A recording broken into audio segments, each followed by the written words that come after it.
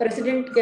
Bhaskar Reddy Garu and our O.P. Goenka from Managing Committee Member, FTCCCI, and our learned speakers, Kamesh Garu, and our Amit Kumar Fitkariwal from Indirect Taxes expert, and our Chairman Direct Taxes Committee, C.A. Ritesh Mittal, and our Co-Chairman Ramdev Buttada Garu, Ramdev Buttada, and Chairman GST and Customs Committee, C.A. Sudhir Garu, and our Co-Chair Muhammad Irshad Ahmed, and other distinguished participants and all these things.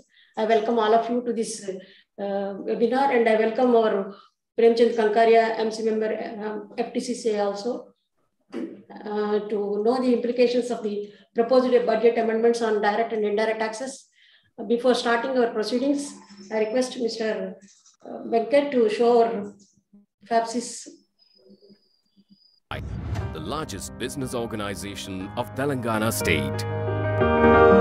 With a legacy of excellence, the voice of the industry, representing the interests of 25,000 businesses of all sizes, sectors and regions. Empowering trade through advocacy, solution and standard setting. Opening new avenues for unprecedented growth. Laying the foundation for an industrial transformation in the state of Telangana.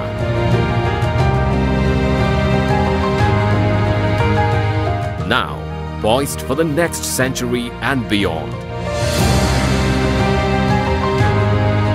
The Federation of Telangana Chambers of Commerce and Industry, FTCCI. Together, let's rewrite the vision for a progressive future.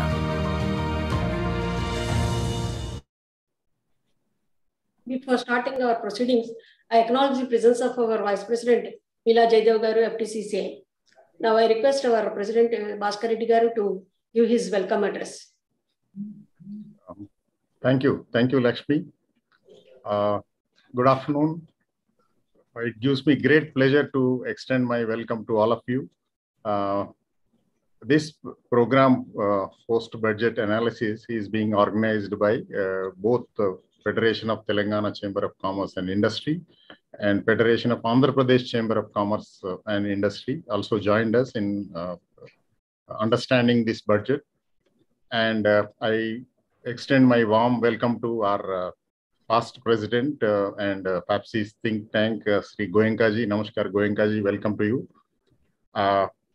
Mr. Ritesh Mittal, Chair Direct Taxes Committee, Mr. Kamalesh Susrala, Partner BSR Affiliates Chennai, CA Amit Kumar Fitkariwal, Director Indirect Taxes, Deloitte Haskins Sells LLP, Hyderabad, Chairman of the session, Chartered Accountant Sri Ramadhev Butadaji, Co-Chair Direct Taxes Committee, Sri Chartered Accountant Sudhir VS, Chair GST and Customs Committee, our MC members and Banking Committee Chairman Prem Kumarji, and our Co-Chair Chartered Accountant Muhammad Irshad Ji, and various invitees who have joined us today, past presidents, members.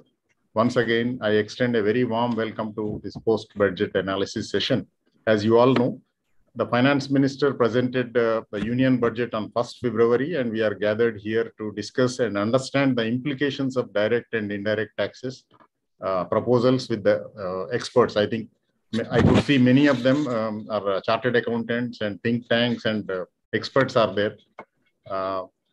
Overall, it looks the budget presented is growth oriented with focus on 4 pillars: productivity, climate action, financing and investment, and PM Gati Shakti. These were the main 4 pillars it was mentioned by Finance Minister. The Union Budget 22-23 eased certain compliances for taxpayers also, even though there was no change in income tax slabs, which was much awaited. There was a slight disappointment for a common tax player though. But the ease in compliance process and capping up surcharge to 15% on long-term capital gains was a kind of a welcome measure.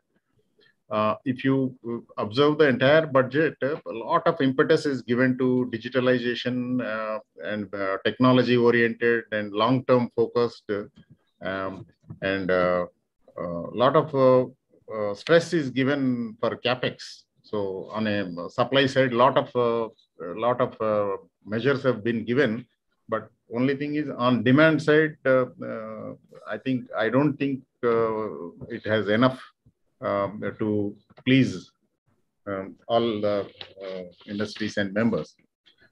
Extension of period for setting up new manufacturing units for availing concessional tax is a welcome step again to boost local manufacturing and contribution to Make in India. With regard to indirect tax proposals, the changes in the customs side, most of the changes relate to phasing out duty exemptions on certain capital goods to support the domestic capital goods industry. In the process, the government would also garner some additional customs revenue. So I think by this time, I think every detail must have come and all of the experts must have gone analyzed it. And we are keen to listen to all of them and understand like what are all the implications of this budget. And our learned speakers will enlighten us on the proposed amendments. Post that, if any members have got any doubts and all that, they can get it clarified. Thank you very much for joining us today. And I wish this analysis a great success. Thank you. Thank you very much, sir. Now I welcome our past president and the managing committee member of FTCCI, O.P. Goenka Garu, to give his remarks on the union budget, post-union budget.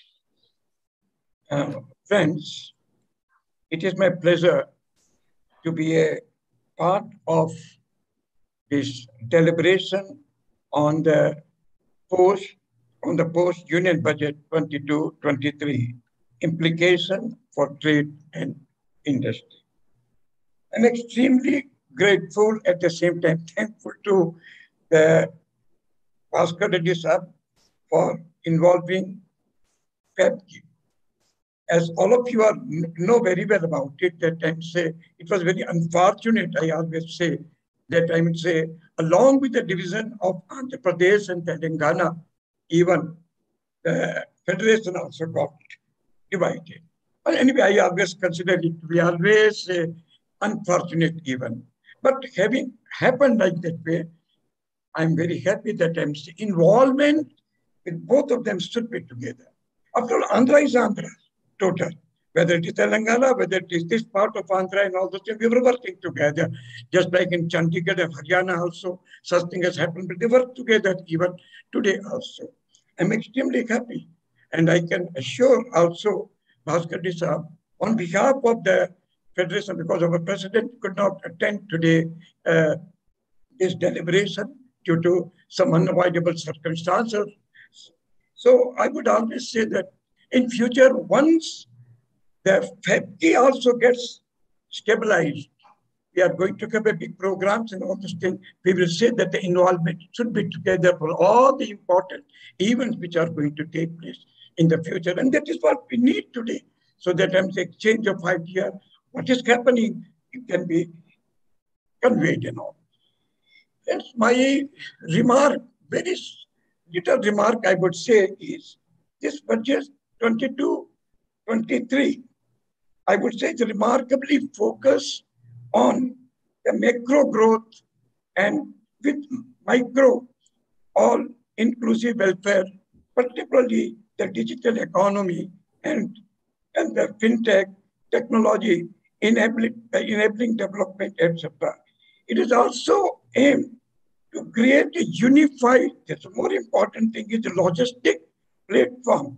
And I was extremely happy that the development of the 100 new cargo terminals in the next 3 years, I feel it's a very significant step in improving the supply chain ecosystem in our country.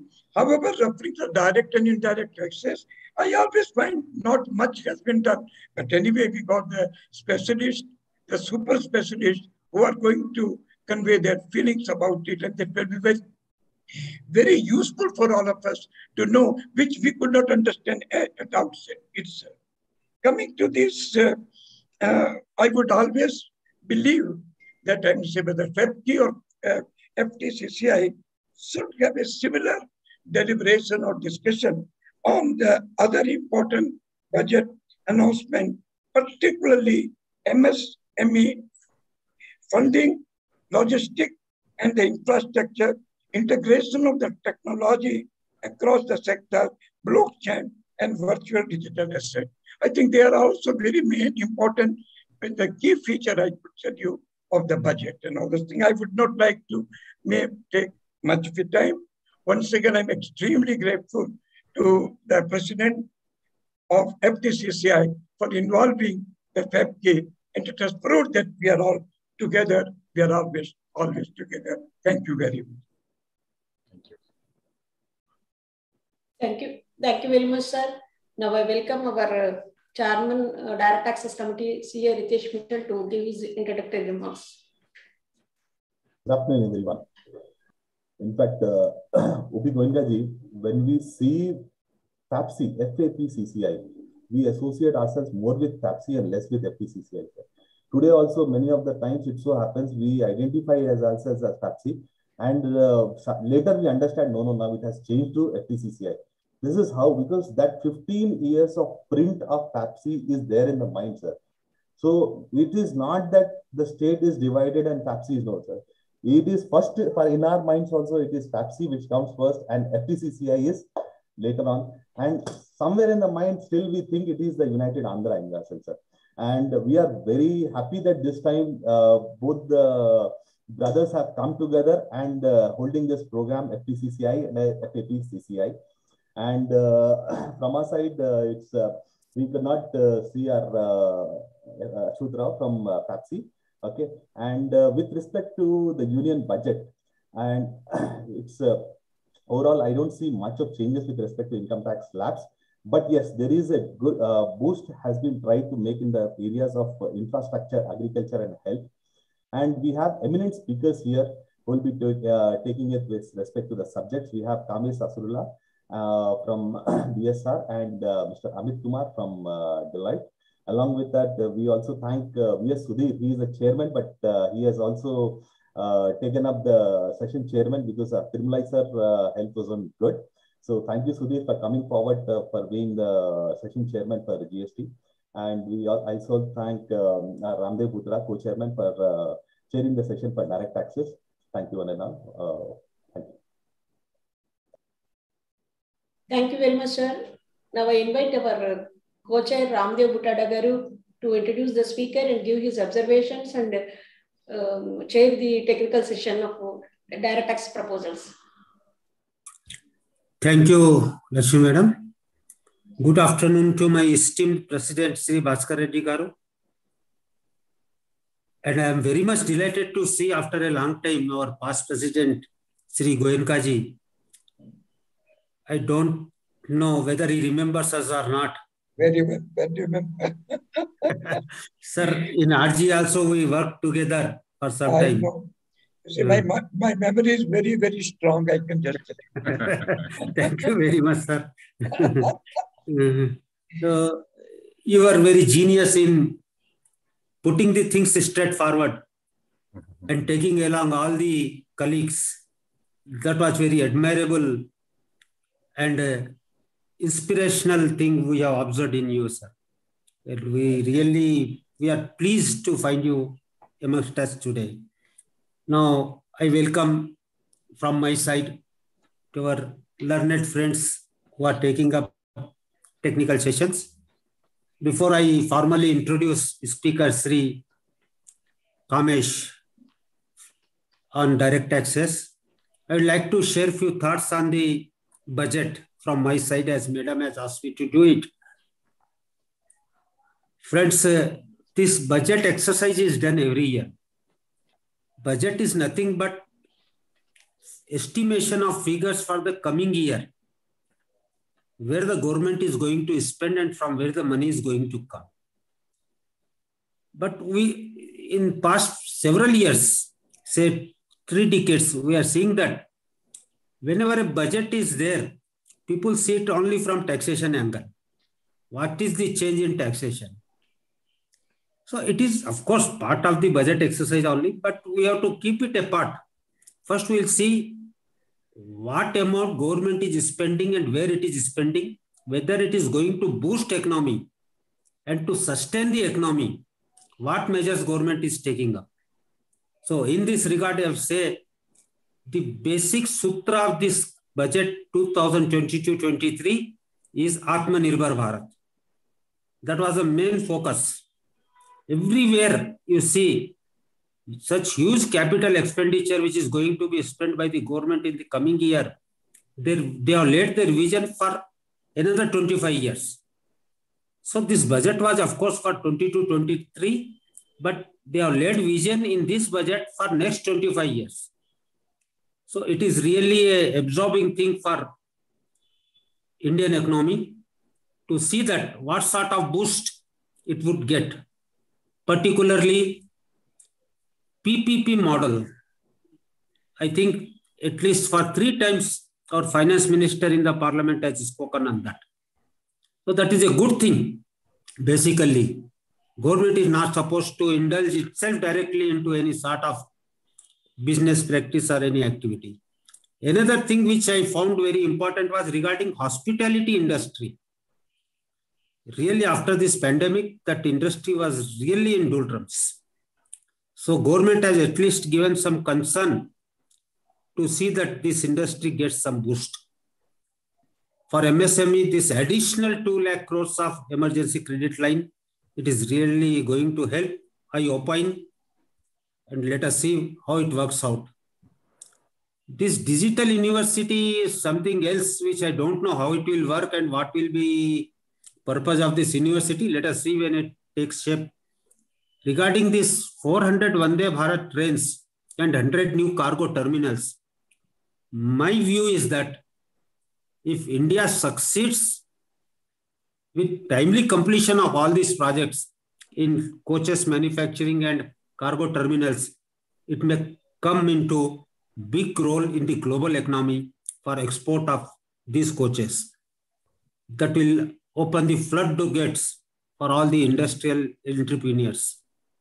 This regarding infrastructure, every year we are seeing so many things. Another important thing in the budget which has drawn my attention is linkages of rivers. It is really a very long-term vision.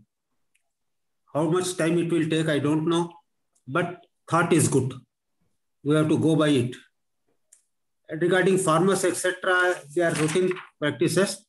Another thing regarding rollout of 5G services. When government itself is thrusting much on technology, so this is already delayed. Better late than never. Let us see at least this year. This. Regarding corporate side, one good proposal the finance minister has made, accelerated corporate exits. Earlier period, corporate exit was a very tedious task. We have to move to court, winding up process, all these things. Now, if it comes, it will help a lot in ease of doing business for persons to commence a company, and if it doesn't work out, they can exit easily. So I think with this brief on the budget, this one thing I would like to add to this economy side. Estimated fiscal deficit is capped at 6.4% of GDP. It is really a good sign of part of the government that they're determined to fix it at lowest possible figure. Now coming to the direct tax proposals, friends, of course, as our president has also said, we are not satisfied. When there is a buoyancy in recoveries and collections in taxes, both on indirect, direct taxes front, government should have considered at least some 2-3 things. As per my view, standard deduction would have been enhanced for salaried class. They are the genuine sufferers. I can say that. And another thing, rationalization of tax slabs for individuals HUF was very much needed because the present slab is there from 5 to 20 is totally irrational. Of course, another option they have given, but that is added with so many restrictions that you can't claim deductions, is that. But this slab should have been rationalized. And one more thing, what I was expecting is regarding removal of all those clauses which are resulting in double taxation. For example, section 50 capital C and 56(2) relating to transfer of immovable properties, where difference between stamp duty value and registered value differs. Both buyer and seller are subjected to tax on the single transaction. Whether or not any of them has paid money or received money, we don't know. But on paper, it seems it is a sort of injustice. So such double taxation, if it continues, then the concept of taxing real income gets defeated. So they would have thought on that. Of course, we have expert in Kamesh to take up. Yesterday also I had a brief talk with him, and I requested him to take up regarding so many changes they have brought in relating to charitable institution trust and hospitals, etc. Lot of changes they have brought in, which will go in long way. And regarding this taxation of virtual digital asset, the definition given in section 247 is really dangerous. I don't know where it will take, whether it will lead to so many more litigations. I am not at all having any idea right now. But the definition, if you see, it covers maximum things without any hesitation, I can say. And another thing which is very important from direct tax point of view, which I would expect our friend Kamesh to take it up, this settling of issue for allowance of expenditure relating to exempt income of 14A through various courts has been brought in again, which is really harmful. I think whether or not income received or not, earned or not, which is exempt, any expenditure incurred in that connection will not be allowed straight away. Whereas so far, Butadaji, I think yes, we should give Mr. Yes, Kamesh will explain in detail, I think. Yes, sir. Yes, sir. Just I am raising some highlights, sir. Okay. I am just raising highlights for consideration. Okay, Butadaji. Of course. But Kamesh will take it up in detail. Regarding this updation of returns, there is a huge boost for the revenue in this throw. Government is always saying that we are trusting the taxpayers who can voluntarily comply.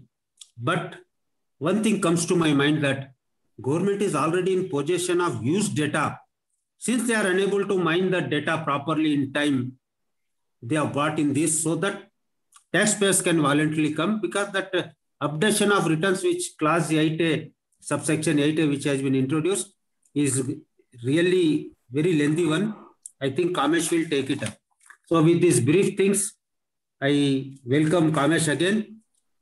And for now, information of all our friends who have joined today, Kamesh is a graduate from Osmania University. So I can say, अपना भाई है, यही पढ़ा लिखा है.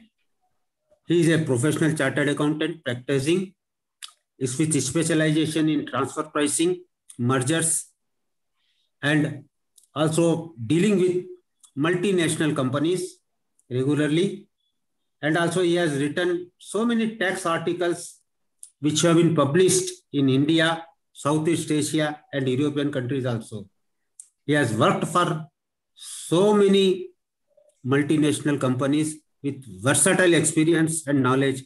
I welcome Kamesh and I request him to take over from now on. Thank you, sir. Thank you.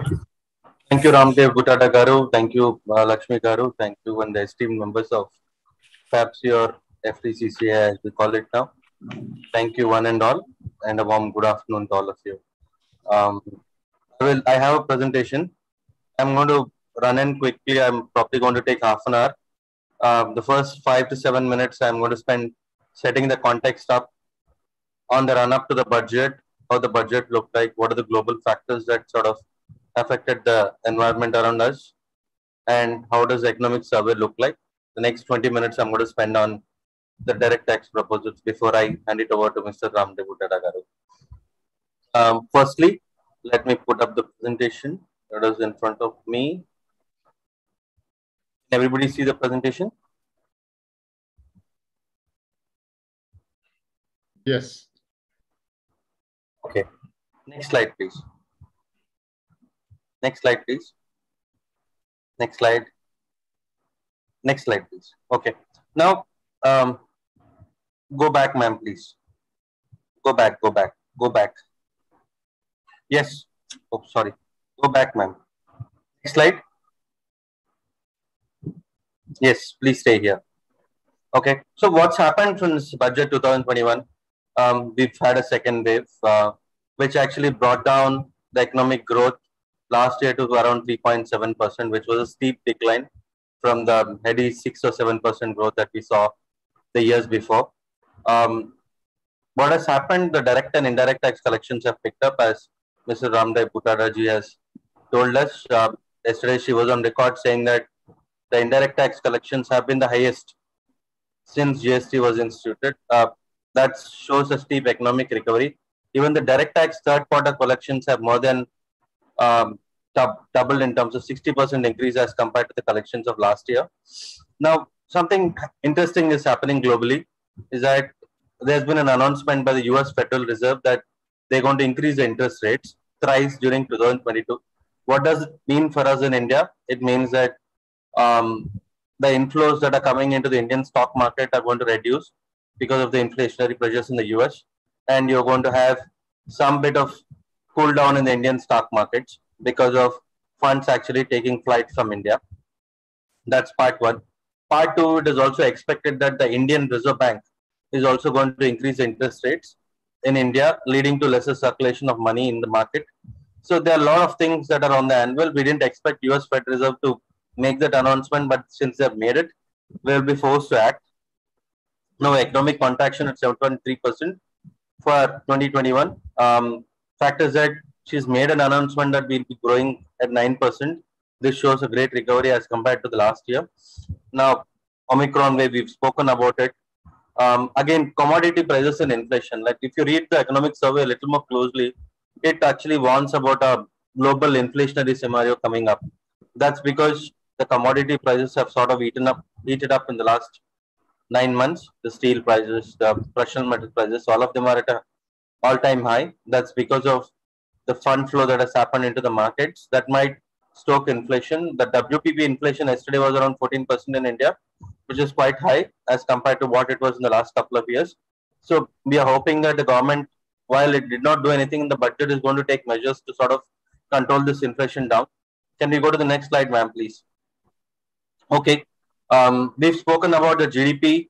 That is part of the economic survey. They're talking about a 9% plus growth, which is great. We'll have to see how that sort of pans out in terms of the real growth that sort of comes in. Balance of payment surplus, again, we are sitting on a huge balance of payment surplus as compared to the last year. At least 80 billion is what is sitting right now. Yesterday in the economic survey, that's a number that was shown as the Indian foreign exchange reserves, really healthy. We've spoken about direct tax revenues and indirect tax revenues being robust. I somewhere also agree with Mr. Buttada's assertion that they could have done more on the direct tax front, but you know, my personal belief is that Indian traditional budgets have moved away from just tinkering with taxes, and they're probably looking at a long-term perspective with elections also coming up. I have a feeling that I'm happy that they've not done much in terms of what they could do populist. They've not done too many populist things and have stuck to the fiscal deficit. The banking system, again, we've had a huge NPA issue. The last few years, we're speaking about creating a bad bank. That's what Nishikant Desai was on record saying in the last 5 or 6 months. But huge capitalization has happened by the government into these banks. NPAs seem to be under control now, while that problem is controlled only because of the capitalization, or there's a real control is something that we need to see as we see the banking numbers coming in next year. Again, Indian capital markets are at a high. Economic survey flags resurgence of global inflation. Again, we are poised for a large growth, and things seem to be going in the right direction with the third wave being moderate. India is poised for growth at 9%, probably going faster than most economies that India competes with. Can we move to the next slide, please? Right. So, what are the big policy announcements? What are the big 5 policy announcements in the budget? Accelerated corporate exits. Right now, it takes 2 years for you to wind up a company. They've said they will set up a center for exits, which essentially means they'll come back to the policy on corporate tax exits. One of the large concerns of foreign investors in India was they needed a moratorium on litigation, right? You would exit a company and there will be some litigation that will come up after 5 years. The foreign investors want India to actually create a moratorium on litigation that can come up after you exit a business. That's something that she's going to look at. Maybe they're going to reduce that to 6 months from 2 years currently. Atmanirbhar Bharat for defense procurement, again, she's capped it from 58% to 68%, which is a great welcome move. Again, with the 15% rate in manufacturing and a lot of focus on domestic procurement and domestic manufacturing, I think manufacturing will move forward. That SEZ Act, again, had a lot of loopholes. Right now also we are grappling with a lot of these provisions which do not have clarity. How the SEZ Act sort of syncs with the GST Act and the Income Tax Act in a lot of sections is not very clear. They're going to relook at this whole act. Yesterday I was having a chat with one of the commissioners of SEZ, and he said this is welcome. The reason being that right now you'll have to set up a unit in the DTA and SEZ separately. No foreign investor wants to actually set up 2 units at 2 different places just for the sake of a tax exemption. I think they're going to do some tweaking on that bit and make it much more user friendly. Boost to private investment, she said VC investments will get a boost. She's setting up a committee to actually look at investments. India had 44 billion FDI inflows last year. They see a potential for it to touch 100 billion quite quickly. So she has used the word private equity and venture capital at least 20 times yesterday in a speech. So I'm hoping that with digital, this also will take a boost. Again, digital rupee. We've spoken about all these cryptos and virtual digital currencies. We'll speak about it in a little more detail as we move along. Yes, please. Next slide, please. Thank you. Okay, so now we've spoken about it. The 15% rate was introduced a couple of years back. There was a condition which actually said you have to commence manufacturing by March 31st, 2023. They realized that with COVID, that was not possible. So it's now 2024 and not 23, which is welcome. Again, we had a startup policy that came into force 3 years back. And then there was an exemption that was provided for 3 years out of 10 years for eligible startups. Again, that condition was there until 22. Now we have extended that to 23. Long-term capital gains. Again, this is an interesting provision. We had long-term capital gains from securities which had a surcharge of 15%, while all the other long-term capital gains were going at individual tax rate. The highest slab for individual tax rate was at 37%. To bring parity with all these long-term capital gains, that has now moved from 37% to 15%. So all the long-term capital gains currently will have a tax surcharge of 15%. I have a small slide which sort of talks about what is the benefit, but fact is that there's parity now in how the capital gains are taxed. Again, surcharge on taxation of AOPs, 37% to 15%. Welcome move because we are expecting a huge infrastructure outlay in the next 1 year. When that happens, a lot of AOPs will come into force in India, and having parity for taxation will really help. Next slide, please. Okay, dispute resolution, right? This is very interesting. The first point on my presentation. Now, there were multiple appeals that were filed by the tax department on issues where there were previous judgments of the High Court and Supreme Court. Now, on a similar issue where High Court has already opined in favor of the taxpayer, the tax authority will file an appeal. Now, this provision will curb these unnecessary appeals that are being filed by the tax department. Now, the provision says the tax department will file an application saying to the ITAT or the High Court saying that we will postpone filing an appeal until the issue that is currently with you is decided. So basically, the tax department will not file an appeal if there is an already pending issue on the same matter with another High Court or the tribunal.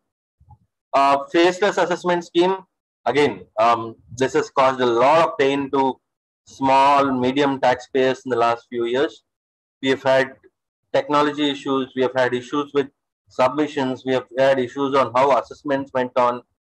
There have been a lot of cases filed with courts requesting for faceless assessments to be made null and void. But I think this process is evolving. Faceless assessment by itself was a welcome move. Now what the finance minister proposes right now through her proposals is that she says that there was a provision which said if procedure is not followed, the assessment is void ab initio.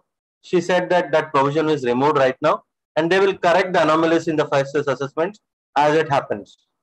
Now only the regular assessment was in the faceless regime and the transfer pricing was not. Now that will also come under the faceless tax regime from 2024. Again, last one is interesting. A lot of times the taxpayers after a couple of years realize omissions in their tax returns. Let's say I file a tax return for this year in February or March and I realize in 2 years that I have omitted paying tax on a certain income. Now the time limit for filing a revised return has gone down. Now what does a taxpayer do? Now what she's proposed is that if you realize there is an omission of your income after you file a tax return, you have the option to file a tax return till 2 years from the end of the relevant assessment year. If you file it within 1 year from the end of the relevant assessment year, you'll end up paying 25% extra of the tax and interest that would have been paid. And if you end up doing it after 2 years, you'll end up paying 50%. Now, there's a catch here. The catch here, she says that this should not be a subject matter of assessment or reassessment. Now, that is surprising because the time limit for issuing a scrutiny notice is only 3 months from the end of the relevant assessment year. Now, how can a subject matter which will be revised not be a subject matter of assessment or reassessment? We need to see how these rules sort of play up in actuality. But the fact is that this is a welcome provision. Please, can we move to the next slide, please? Yes, TDS at the rate of 10% to apply to any benefit or perquisite. Now, there are a lot of professionals employed by businesses, not as employees, but they get gifts. They get some non-monetary perquisites. They were not taxed before. She wants to institute a mechanism whereby these are taxed and TDS is deducted. For example, the perks that doctors get from pharma companies. I know it because my wife is a doctor.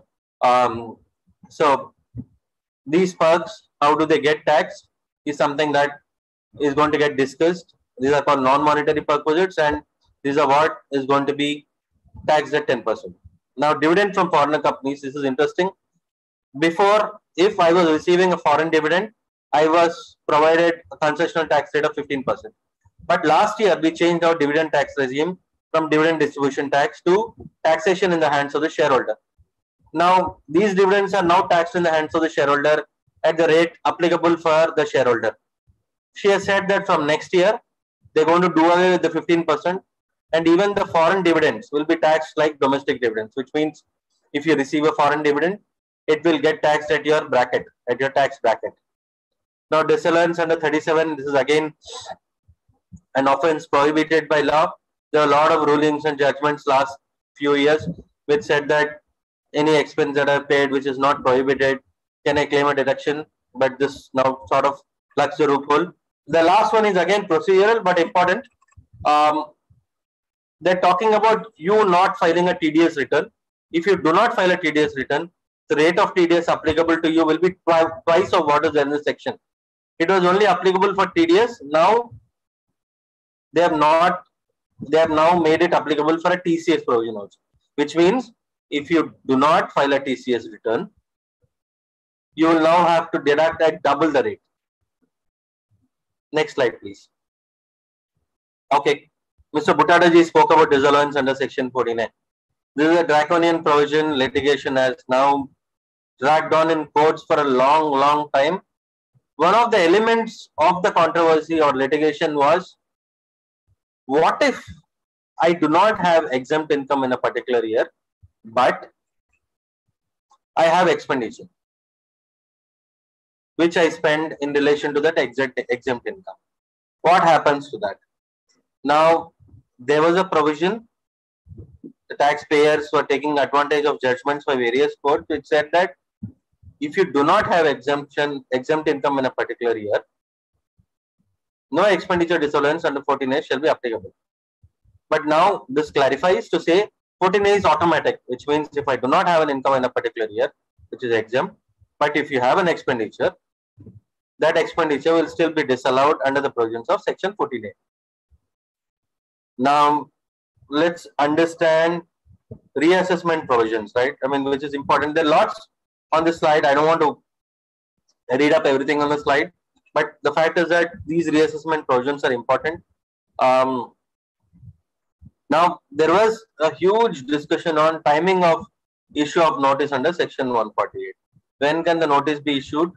What is the timing of issue? There was an amendment last year which clarified basically on when you can issue that notice. Now, we were expecting some clarification because there were a lot of issues the tax department had raised last year on reassessments, but the clarification has not come. Can you move to the next slide, please? Okay, this is pertaining to IFSC. IFSC is nothing but the gift city that was set up in Gujarat. Now, only foreign financial institutions could work from gift city before. Now they've extended the benefits of gift city to equipment leasing companies, which is somebody can actually lease a ship from the gift city. They have said foreign universities can be set up in gift city and they can still get the tax benefit. So this is basically extending the benefits of an IFSC to a lot of businesses which derive foreign exchange. Can we move to the next slide, please? Okay, now let's look at the M&A space. Three major issues in the current M&A space that India is grappling with, right? There's been a spate of IPOs that have happened in the last 2 years, and a lot of retail investors have invested in these IPOs. A lot of unicorns that we know have gone for an IPO. An option before an Indian unicorn is either go to an Indian listing or foreign listing. But currently, Indian company can only list their ADRs and GDRs abroad. There was an expectation that the finance minister will bring some provisions which will enable Indian companies to list abroad. But unfortunately, that has not come. That is one gap that needs to be filled or some clarification needs to come. Now, let's look at inbound and outbound mergers. What happens when a foreign company merges into an Indian company? When a foreign company merges into an Indian company, there is an exemption that is provided in the Indian Income Tax Act because the resulting company is an Indian company. But in an outbound merger scenario, no such clarification is provided. That's the reason we were expecting some clarification on how outbound mergers will work from an India perspective, but that's also not come. Now coming to SPACs. What are SPACs? SPACs were special purpose acquisition companies, which are now the buzz all across the world. Basically, this is the companies that is set up, which is a shell company which goes for an IPO, and then it acquires companies and merges it within itself. Now, BuzzFeed was one of the companies that went for a SPAC listing. A lot of Indian companies are looking at SPAC listing very seriously in the next 1 year. But there are no enabling provisions in the Indian tax law. We were expecting something to come there. That has also not happened. Now,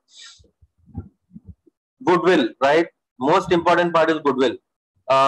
Last year, they amended the Income Tax Act to provide that goodwill acquired or accounting shall not be a depreciable asset. Now, after the amendment has come, they have not made a change to the definition of actual cost under section 43. Now they have made a definition change to the actual cost. The condition or the amendment remains the same. Goodwill in the books is no longer a depreciable asset, whether acquired or accounting. Can we move to the next slide, please? Okay, next slide. Right. No change in exemption limit. Mr. Ramdev Bhuttad ji spoke about it. Maybe it could have been tweaked a little bit. I was expecting for a housing loan exemption increase in 2 lakhs limit to, let's say, 5 lakhs or 7 lakhs. That's not happened. ATC could have been increased to a couple of lakhs considering it was a COVID year. That's not happened. I mean, standard deduction, again, they could have increased it. That also has not happened. But the view has been, I mean, we've heard the finance secretary also speak before the budget, that the view has been that they want everybody to move away from these exemptions. They have introduced a 15% tax rate. They have rationalized the tax rates for corporates. They want them to do away with all the exemptions that are applicable and move to the new tax regime. The same way, they've actually put up a new tax regime for personal taxes also. They do not want people to take exemptions now. They want to do away with all of this, and they want to rationalize the tax rates. They're already rationalized. They want to bulk up people to move to those rates. So I do not see any exemptions happening in the next few years, and we are going to move to more and more flat tax rates as we move forward. Right, again, small little tweaks in AT-DD and NPS, taxing non-payments, COVID-related payments. Again, this has been a want of industry. Deduction for expenses, amounts received by employees for COVID deaths, they have now been exempt. Now again, surcharge, I have shown the rates below.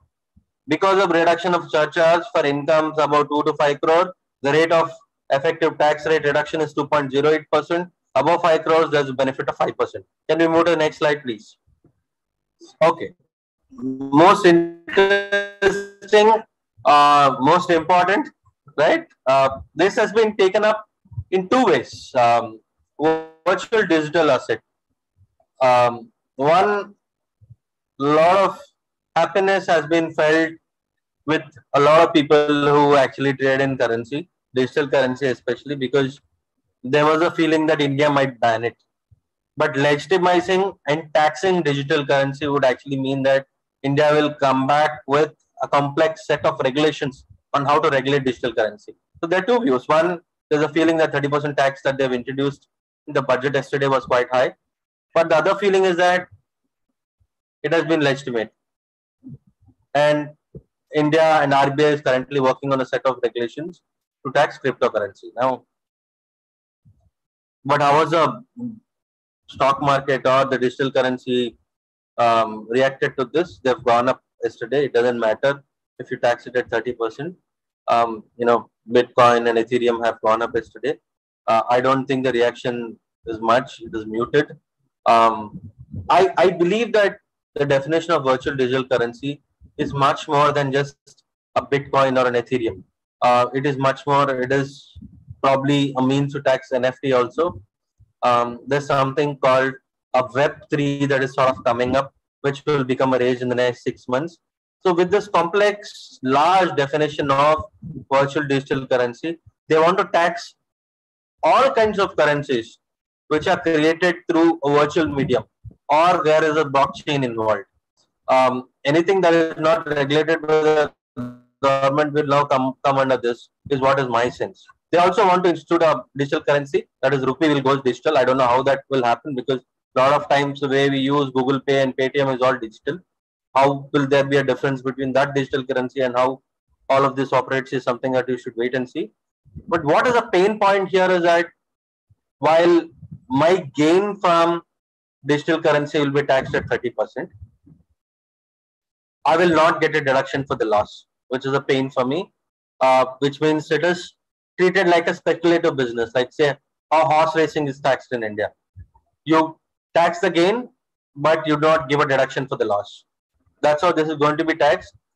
This 15% rate that they have introduced, they have not made it clear that it is applicable for the virtual digital currency. My feeling is that it will still be taxed at 37%.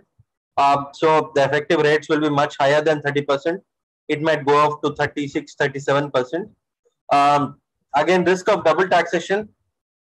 The section 56(2) will apply, which means that if you transfer a digital currency to a relative, let's say you're gifting it to a child, or if you're transferring it to a relative at less than consideration, it will get taxed in your hands. Again, when he sells, it is going to get taxed again. So there'll be a double taxation incidence. They've not clarified how that will work, but I'm expecting that they'll sort it out. Again, TDS at 1% on transfer of VDA to a resident, which means whenever transfers happen, the transferor will be under liability to deduct 1%. Again, exchange, there might be a lot of issues that will crop up, but clarifications will come. The government is still grappling with how to handle this, to be honest. So as we look forward, I think taxation is a welcome move. Rate may be slightly steep, but I believe it is still a welcome move that there is clarity here. Can we move to the next slide, please? Okay, so this is bonus stripping. Essentially, the bonus stripping provisions which were there for shares are now applicable for REITs, AIFs, and securities also, which essentially means that if I buy original security before 3 months and then sell it, or original securities sold after 9 months, the bonus stripping provisions will not apply. Very clearly, I cannot buy a security before the bonus date and then sell and book a loss, because after you issue a bonus, the price of that share will come down. There are limits that have been prescribed under the Act, under this provision. This provision is already existing in the Income Tax Act for shares. This has now been extended to all the securities. Can we move to the next slide, please? Thank you. Thank you so much. Wonderful talking to you. I'll be on standby after the indirect tax presentation for you to ask me any questions that you might have. And coming to charitable institutions that Mr. Ramdev Mukherjee spoke about, there are two sections under the Income Tax Act. One, section 1023C and section 11 and 12. Now, both of these provisions work simultaneously, but they did not have any control. Now they say that they have to account their books if they have income above the taxable limit before the claiming of the exemption. They also have put a requirement that they have to follow certain conditions for them to be able to get the exemption. They have also extended the registration requirements. So it is procedural, but if there are charitable institutions, then definitely need to look into. Thank you. Thank you so much. Thank you very much, sir. Shall we take questions now itself or afterwards? I think we're running off schedule. Am I right, Mr. Lakshmiji? Yeah, you can take the questions also, no? In the chat box. Kamesh, I think we have sufficient time. We are 4:30 now. The session is scheduled to go up to 6. So I'm sure Amit may not require a huge time. So it would be better if a few participants have some question, they can clarify then and there. So if the participants can put your questions in Q&A box, 5 minutes we can take the question. Then we can start indirect tax proposal. After that, we can again take questions jointly if Kamesh would be staying with us. Sure, Sudhir Garu. No problem. I'll try my best as we get questions. But the fact is that broadly, I do not think the Income Tax Act will be tweaked too much as we go along. These provisions are here to stay. Budgets are right now being used for the last 4 or 5 years to actually tweak economic policy and provide a direction for the government to move forward. I mean, those days of actually moving rates and changing provisions is not going to happen going forward. And that's my honest belief. And tax professionals like us will have less and less work to do as the budgets get announced. And Amit will probably agree with us. Yes, definitely. I think there are no questions coming up in the Q&A. So I think we can proceed with the indirect tax proposal. Sure. Thank you. Thank you. Thank you. So I'll just put up my presentation. I think, Amit, a formal introduction of yours I will do. Then you can and give you a small background for the discussion today, and then you can start up. Sure. Yeah. So good afternoon, everyone. I have one of the eminent tax personality today with us today to share the changes which is happening as proposed to happen as far as the indirect tax is concerned. So he is Mr. Amit Kumar Fitkariwal. He is a director in Deloitte India, Deloitte Indirect Tax Practice, and he is based in Hyderabad office. With more than 15 years of post-qualification experience, he is a chartered accountant, post-graduate in commerce from Calcutta University, and graduate in law from Osmania University, Hyderabad. Amit has assisted several companies in India in service sector, manufacturing, pharma, engineering, aerospace, public sector, as well as handled indirect tax issues efficiently by providing timely advice and compliance services, in addition to helping them in implementation of GST in India right from 1st of July 2017. He has also served several foreign companies having presence in India in structuring EPC contracts, handling advisory, compliance, and indirect tax litigation matters for many companies across several industries such as infra, IT, and services. He deals with clients across a broad range of sectors, including manufacturing, IT, infra, and has considerable experience in dealing with indirect tax issues. He has experience in assisting several multinational entities in their indirect tax planning and structuring from the inception phase in India. So that's a small brief about Amit to you. Amit, I would just want to I'm sure you are going to cover the entire proposed changes as far as the finance bill is concerned. I also want you to touch upon those sort of provisions which actually are in effect now, but it is being brought as a proposal now. So what is going to happen to the fate which already we have complied with a certain provision, assuming the law had a powers for it? If you could also stress upon that and clear the confusion to the participants, because when you are explaining a particular provision, people may think this is already in existence. What is this new? So you can give a clarification and background so that the participants don't get confused. So with this, the floor is yours. Yeah, thank you so much, Sudhir, for the introduction, and thank you to the President and all the honorable members to inviting me to share my views on the indirect tax implications in the budget. So without much ado, I'll jump in to the proposals. And as the earlier speakers have said, that the budget nowadays, it is all to implement the government policy. And this year budget also is not different. It is, if we could have seen the theme of the budget, specifically from the customs perspective, it is again on the making India Atmanirbhar Bharat. So to take the vision of our Honorable PM forward, we have seen that there are several changes specifically in the customs duty. Once I say that customs duty have been made, there are various sectors like specifically capex sector, where the customs duty have been increased to strengthen the domestic capex industry. At the same time, there is phased manufacturing program also, where again customs duty benefits have been given and it has been graded so that those duties in coming year again would be enhanced by the time the domestic industry is up and running.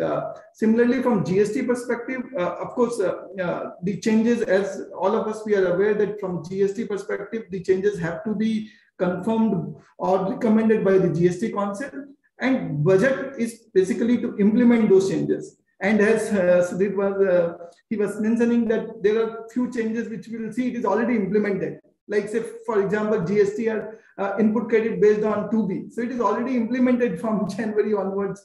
But so we will see. So why there was a change in the provisions to basically give the legal backing. So there are several changes specifically in GST, which government has already implemented by making enhancement in the GST portal. But always there were issues surrounding on the legal backing of the same. So government has proposed several such changes to provide the legal backing so as to avoid any dispute from the taxpayers that there are no legal provisions to implement those changes. So GST, and then already my friend Kamesh, he has spoken about the SEZ. So yes, we have to await for the revamped SEZ law, as the government has said. And of course, it is a good direction, and we are hoping that the proposed law takes care of the recommendation made by the Baba Kalyani committee, wherein a lot of changes was proposed by the committee for the ease of business, and it was proposed that SEZ should behave like 2 units. If it is exporting, it should behave as exporter, and if it is supplying to DTA, it should behave like a DTA. So we are hoping, of course, that the new law, once it is implemented by 30th September, it should take care of that. Apart from that, of course, with the advent of last 2 years, we all of us, specifically in the tech or consulting industries, and to some extent, even in manufacturing also, companies are getting used to work from home in many aspects. So we are also hoping that SEZ, the new law should take care of the service industry's demand on work from home clarity, specifically from the SEZ, whether the tax holiday will get impacted or not. So yes, we need to wait for that. So I'll jump into the changes proposed in the customs. So one such immediate changes is that definition of a proper officer, which was amended retrospectively to provide that the DRI officers, audit and preventing officers also will be considered as the proper officer, and they will have a power to issue a SOPOS notice.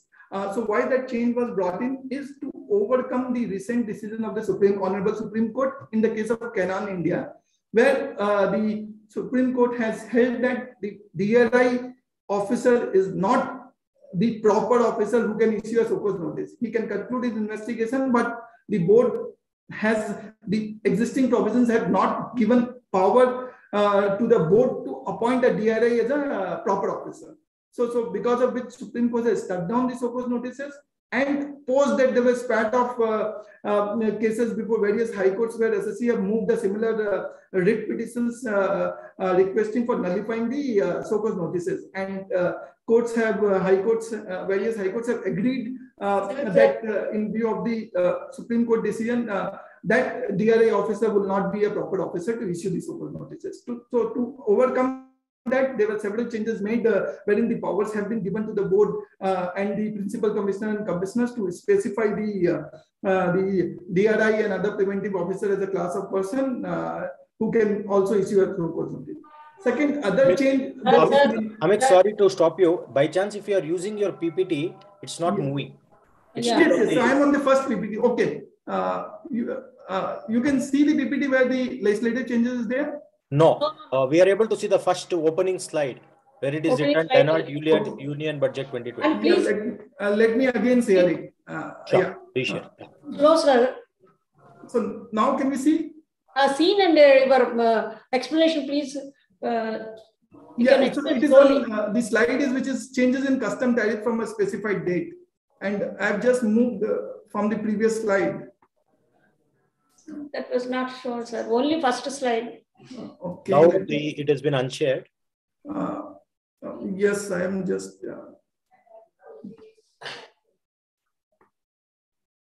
Please reshare it, sir. Yes.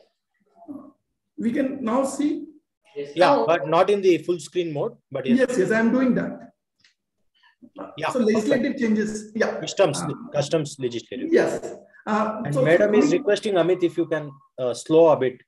Yes, sure. I'll do that. Okay, so other key changes which may not impact everyone is that they have provided the time limit on the validity of the advance rulings in customs. So earlier there was no time limit basically on the effective period during which the advance ruling once an SSC obtained that can be valid.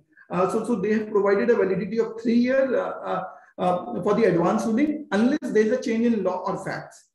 These changes may not impact everyone, but it appears that it may be a beneficial change to the field authority where post the advance ruling there are maybe new decisions of the courts and all where the change in position, there is a change in tax position, and in such cases now the ruling, since it will be valid only for 3 years, so it can be beneficial for some cases. Other key changes which is towards ease of doing business is that they have completely revamped the compliance mechanism in case of IGCR rules, which is basically import of goods at concessional rates, wherein the importer's specific class or specified importer can import the duty-free goods and subject to compliance of this IGCR rule, which is also made effective even for EOU units also. So there the proposed changes are basically they have done the complete automation, end-to-end automation. So earlier there were a lot of manual filings, and all these manual filings were there at the port of import with the jurisdictional officer. So now all such filings would be electronic. That is first thing. Then apart from that, they have also standardized the various forms which need to be filed by the taxpayer or importer, because the earlier again there were no only few forms were specified, but field authority in practical they used to raise several queries and they used to follow their different methods. So they are standardizing the form, And also again, those details also need to be filed on the common portal. Lastly, instead of a quarterly return, they have provided for monthly return, but again that monthly return would be filed on a common portal, as again the earlier time where we used to send it through email and manual filing both. So these changes are a welcome change because of the fact that now you can do it by sitting in your office as against meeting the officer and then filing, clarifying. So these changes will go a long way in ease of doing from for all these importers who are importing on this scheme.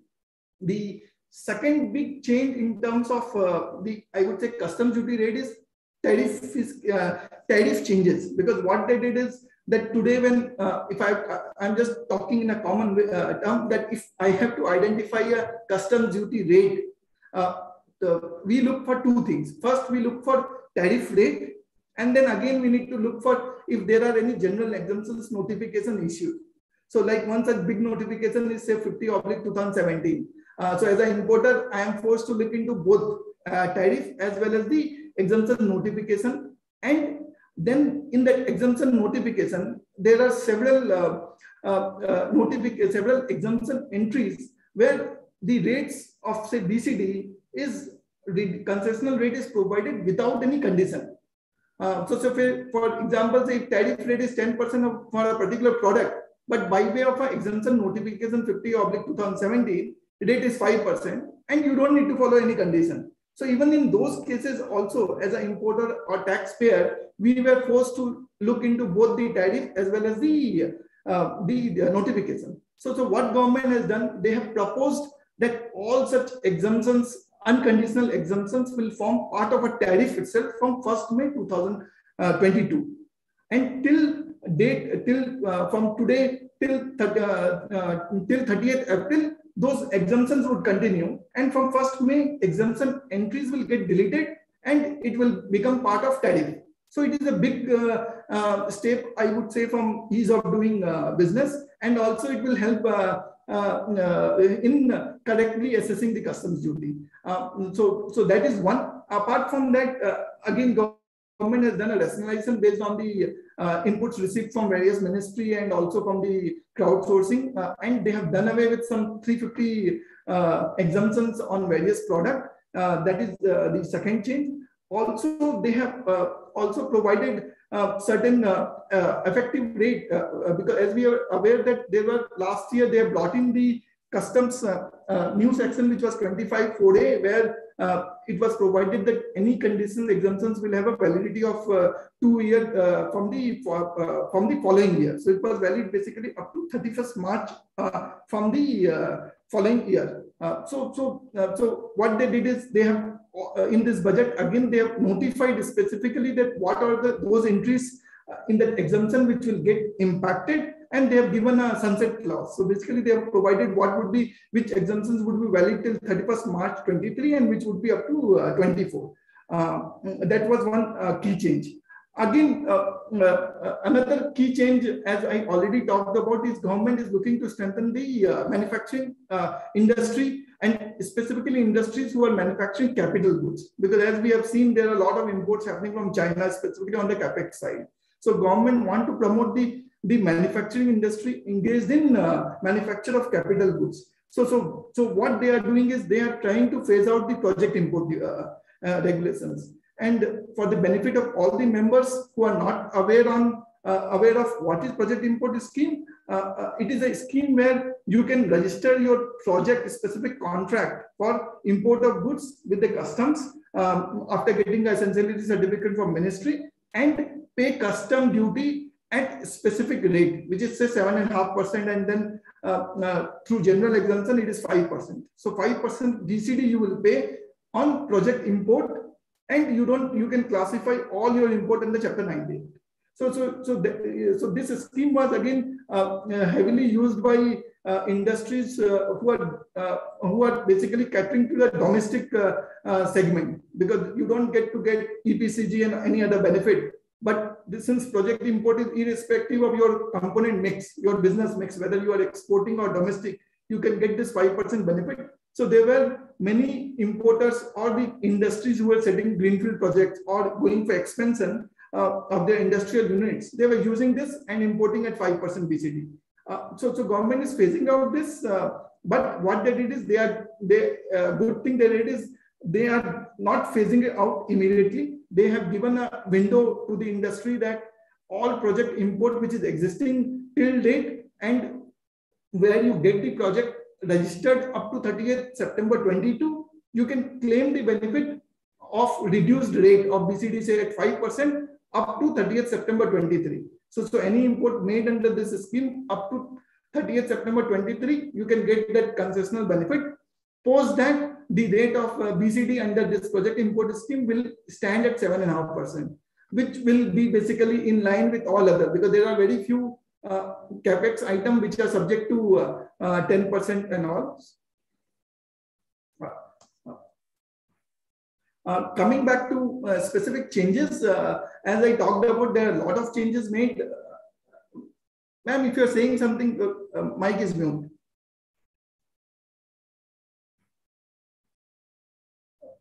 I can continue. Go ahead, Amit. Yeah. Okay. So in line with the government's Atmanirbhar Bharat vision, they have increased various rates to encourage the domestic manufacturing, and there are several rates or several products where the rate would immediately be effective, which was from 2nd February. And there are many cases where the rates would be effective from 1st April. So like one such example is on the imitation jewelry. The rates are immediately effective where they have provided that 20% BCD would continue, but one has to pay minimum 400 per kg rate also. It's that 20% is less than that. Then to promote the medical sector, entities engaged in manufacturing and also for raw material parts or for artificial kidney and other items, again they have reduced the rate to nil. And so we can see that there are several changes made basically to promote they have increased the rate to promote the local manufacturing. So there are several such examples where the rates have been given again from 1st April. So again, they have given a window to the importer to plan their import and be aware of the increased rate so that it doesn't impact their business immediately. So there are several such changes which will get effective only from 1st April. So any import made from that day.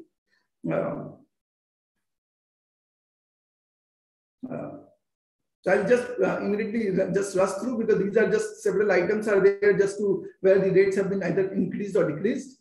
Coming back to the sunset clause, as I was talking, that the last year when this section 25(4)(a) was introduced, they have provided that any benefits would be available only for up to 31st March following 2 years from the date of notification. And it is good that government has through this budget clarified and given this sunset clause, because in general terms we would not have noticed that we would be happy that okay, we are importing, this notification is already there, but we could not have linked this with section 25 which provided only for 2-year validity. So government has now specifically put up these clarifications, or they have amended the notification 50 and 52 of 2017 to provide this sunset clause and impact. So again, from that perspective, it brings a lot of clarity so that the importers, they can plan their imports. Why it is still necessary? Because we could think that, okay, it is 22 and we are talking about exemption ending in 23 or 24. So I have seen there all this greenfield project or big projects, manufacturing project that takes 3 or 4 years, because gestation period is used to set up once you start planning. And if we are planning for setting up and we are factoring the rate, we should be aware of the changes made so that we don't end up paying, because there are a lot of arbitrage when we do planning on import versus domestic procurement, and we factor the effective cost. So we should be aware of this sunset clause while planning. And government has clearly, they have given it in the notification itself that what would be the sunset clause. Again, this phased manufacturing program government has introduced for the wearable devices industry.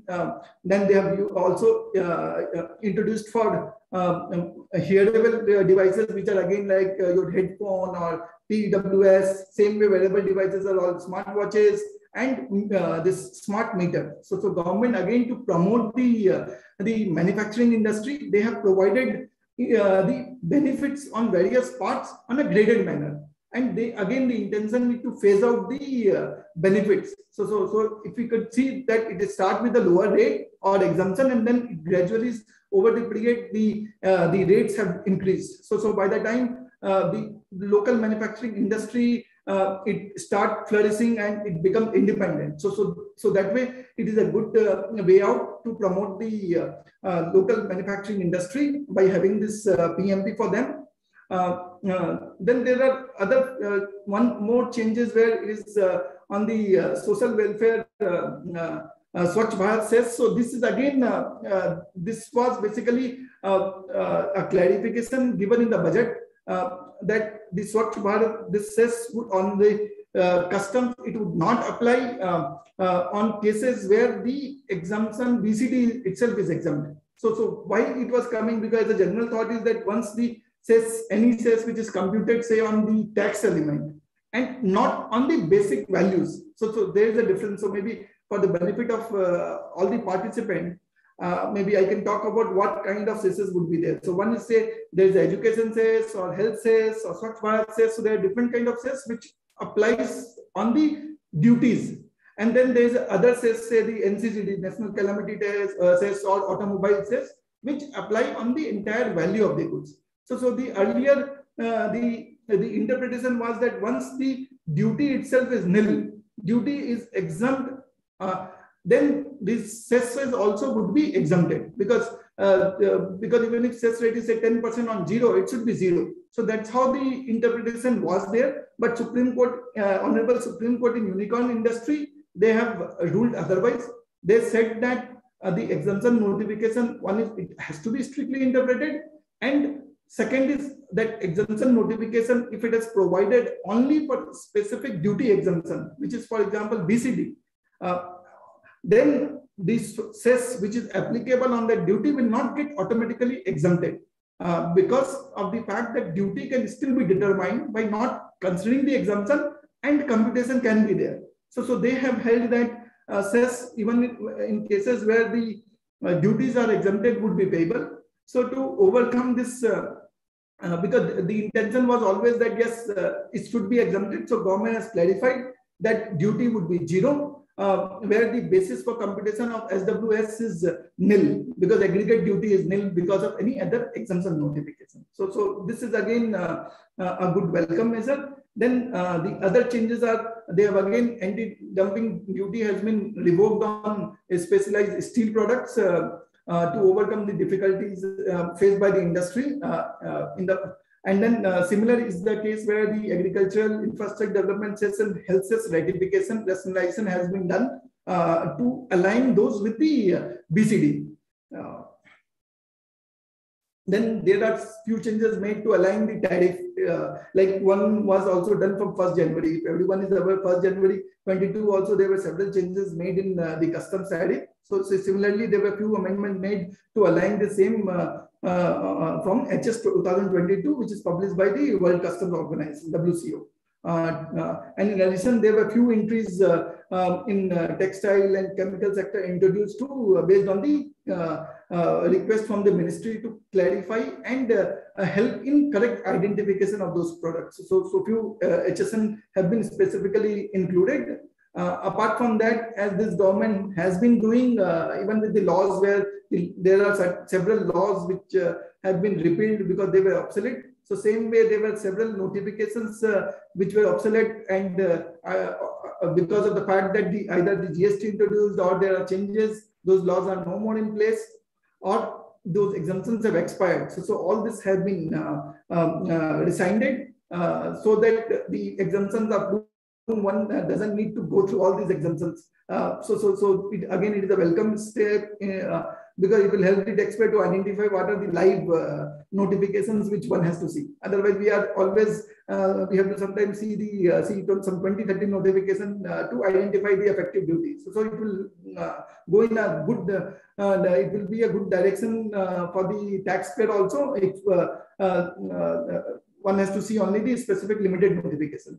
The other good clarification I would say is again it was a long pending demand on the electric vehicle where they have clarified that the electric vehicle kit, if it is imported in a CKD form, then it is not necessary that every component of that kit should be disassembled. So that is not a requirement, because there were always challenge from field authority that it is not a import in a CKD form and duty application would vary. Similarly, other clarification, they have said that if some components are missing, but the essential character of that CKD or SKD kit is that still it would be a EV, because all the essential character of EV is there, then that would again be assessed under EV. So I'm hoping that this would also help in GST design, because we have seen there are a couple of advance rulings issued by the authorities where they have said that if there is battery is missing from an electric vehicle, it doesn't qualify as electric vehicle and subject to higher rate. So I hope that similar clarifications are issued under GST, so that will also help. Coming back to the GST amendments, as all of us, we must be aware that the GST changes in the budget, those are more of to implement the GST Council decision, because now government, everything is a joint decision. So it is merely to implement, we would say that to implement the decisions or recommendation of the GST Council, which needs to be carried out through the Act. Because as we are aware, if there is any changes in notifications and all, those can be done and there is no budget is required for carrying out those changes. But as far as the legislation is concerned, yes, any recommendation by the GST Council that need to be carried out through the budget changes. And same way now, once the union budget is passed, similar changes need to be done by the states also, because we parallelly, all of us are aware that we have CGST, we have a state GST Act also. So yes, those changes need to be incorporated and passed in state assembly also. But as Mr. Sudhir was saying, that yes, there are several changes which I will just discuss. So we would feel that yes, there are many changes which already got implemented from 1st of January. But why this budget is there? Why it is proposed now? And again, since it is proposed, so there is a long way, because it will get effective only from the notification date. So just to answer that, yes, one could take a position that since the legal backing in terms of amendment in Act has been given now, so there is a scope that people can challenge wherever those changes are impacting any eligibility prior to these amendments getting notified, because these are all effective from date to be notified. So yes, to give the legal backing, these changes have been proposed. So one such change, which is a critical change, I would say, and not an industry-friendly change, is that they have amended in section 16 of the CGST Act to say that ITC shall not be eligible unless the outward supply details are auto-generated. And it is not only auto-generated, but it should not be restricted in 2B. So now they have also given certain examples where, so now basically what would happen is when we are getting a 2B, it will have say 2 components. One is that where credit ITC is available, and other component would be ITC not available. Also, they have provided in the Act amendment that what all cases that ITC would not be available or restricted. So like one such case is newly registered person for a period as may be specified. So again, it is a cooling period. So they are trying to say that if you have procured a goods from a supplier who has just recently got registered, government want to ensure that probably they see that compliance by those taxpayers and then provide the ITC to the recipient. So it is sort of a cooling period. There is no clarity today, because we are once these provisions get notified, we will see that relevant rules are issued, because this for this there is no rule as of now. We have seen 2B is already there, but these restrictions what they have notified now, there is no specific rule. So we need to wait for cooling period.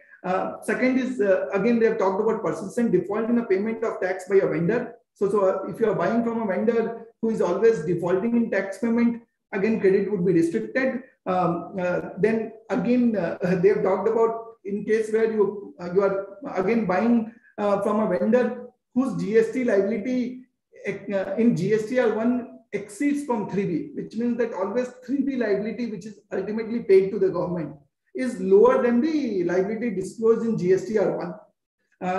Then again another change is credit availed in excess of the prescribed limit.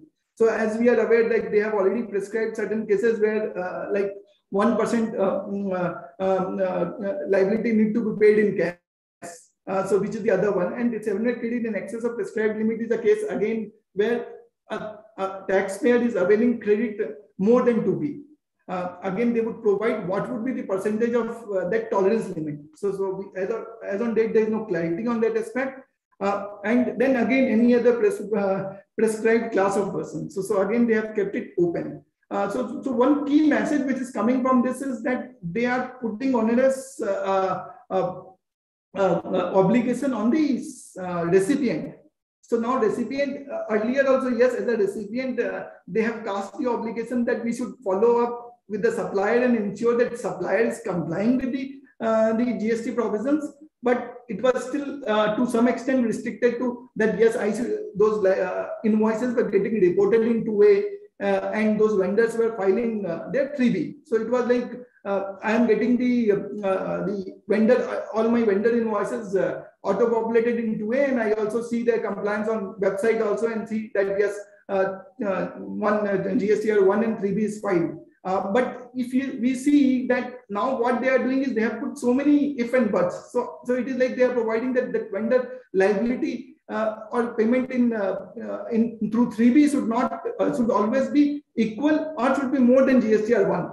So now, as a recipient, we will not have a visibility on many of those conditions, because we will not know what is his status, whether his liability paid through GSTR 3B is more or less than GSTR 1. Similarly, we will not have whether his GSTR 3B credit is more or less than 2B. Then another example is that 2B, there can be differences between credit in 3B versus 2B in various cases. For example, there can be cases where I have not availed the credit in 2B, even though there are certain invoice in 2B, I will defer that credit to the next month. So for various reasons, something can be, if I have not received the goods, I cannot take credit. So again, I will defer. So till today, there is no clarity how this will behave and how all these conditions will be monitored through GSTN. Also, we don't have a clarity on, as a recipient, how I will get the visibility to ensure this. So it is basically putting entire onus on recipient that he has to get into basically supplier's compliance to ensure everything. So this is of course not industry friendly amendment, and it appears to be a little on the harsher side. Also, I am sure that there would be many assessors who are going to challenge this, because earlier also, like, there are a couple of decisions even in the GST design where the high courts have said that first endeavor of the department should be to recover the taxes from the supplier and then go back to recipient if they are not able to recover. But it should always be collected from the seller and not from buyer.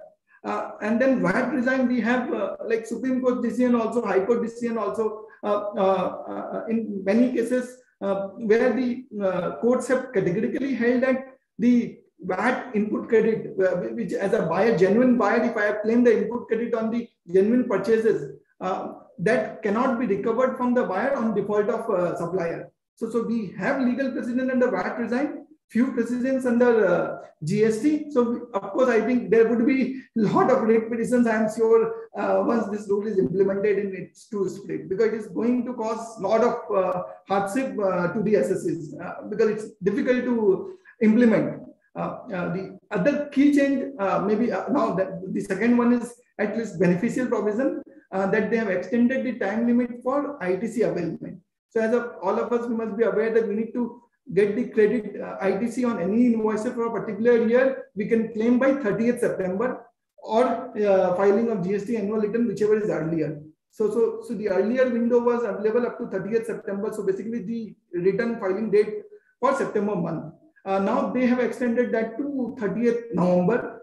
So which appears to be the extension of 2 months. And of course, it is a welcome measure, I would say. Similar change they have done with respect to credit note. So if we are issuing a credit note, GST credit note again, I'm talking about, where say on account of, it can be on account of sales return, or it can be on account of the pre-agreed discounts, or any price variations which for which credit notes are being issued in line with the GST provision. So earlier date was that it has to be issued by the reporting period of the September return, whereas now they have provided the 30th November date. So here there is a slight change, because the way language of the rule section 34 is that it talks about reporting period of September return earlier, as against with reporting period which is ending on 30th November. So all of us, like one interpretation is that if all of us we are aware that yes, if you have to file an October return, that would be filed by 20th November. But suppose if there is a November return, it can be filed only by 20th December. So one way of that, since it talks about the reporting period, which means that this credit notes can be disclosed only in the October return, which is getting filed by 30th November maximum. Of course, that would be a delay, and it is not, of course, advised to file the return. So which means that effectively for credit note, we have got another month. That is one way of interpretation, that instead of 30th September or September return, we can adjust in the October return. So that is, but still we got extra time, and these got again backed up from the law committee recommendation in the 43rd GST Council meeting, where we could see the agenda where they have also discussed and deliberated on that, and they said that yes, it will provide another month, extra month to the industry to make the changes, avail the credit. Yes, still it is a industry friendly measure, and it will give a month extra, and it is, of course, it is good, because many cases we have seen that audited accounts, income tax return, everything is getting finalized in many cases by October or so. So we got 1 month extra, and it is good.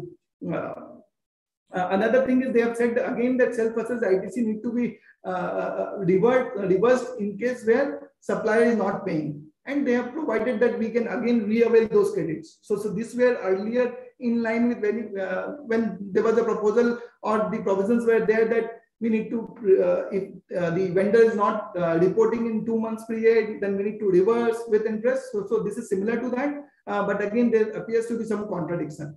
Because at one place they are saying that if vendor has not paid the taxes, I am not allowed to take the input credit. But at the same time, they are saying that yes, if I have availed, we will reverse. So we need to see how both the provisions get merged, because because always there will be time lag between GST and 2B, because that is the data generated on 11th or 12th morning. So yes, there is always the possibility to claim credit without realizing that that vendor may not pay, for which we will get penalized. Then again, there are certain procedural changes made, which is again to align. Like for example, cancellation, they have said that for composite dealer, since it was always an annual return, so for them, successive filing of returns was not there. It is annual filing. So they said that yes, if within 3 months annual return is not filed by the composition dealer, their registration can be cancelled. And other cases, they have provided that continuous tax period would be prescribed. So today it is 6 months, but then they have said instead of that, they are proposing that continuous tax period can be prescribed. So we need to see what would be those period. Then a few again changes made, specifically again it is a facilitation measure for the electronic cash ledger. So like earlier they have said that that yes, we can transfer the cash ledger, so any CGST, SGST or IGST within this the distinct person. So if say for example I have only paid GST in state A, and cash, and I don't have a utilization, and it was a mistake. I can now transfer those cash ledger balances to distinct person. Of course, subject to condition that there should not be any unpaid liability. But again, this is a welcome measure. And other thing is they have also provided late fee for delayed filing of TCS return, which is for the e-commerce and all.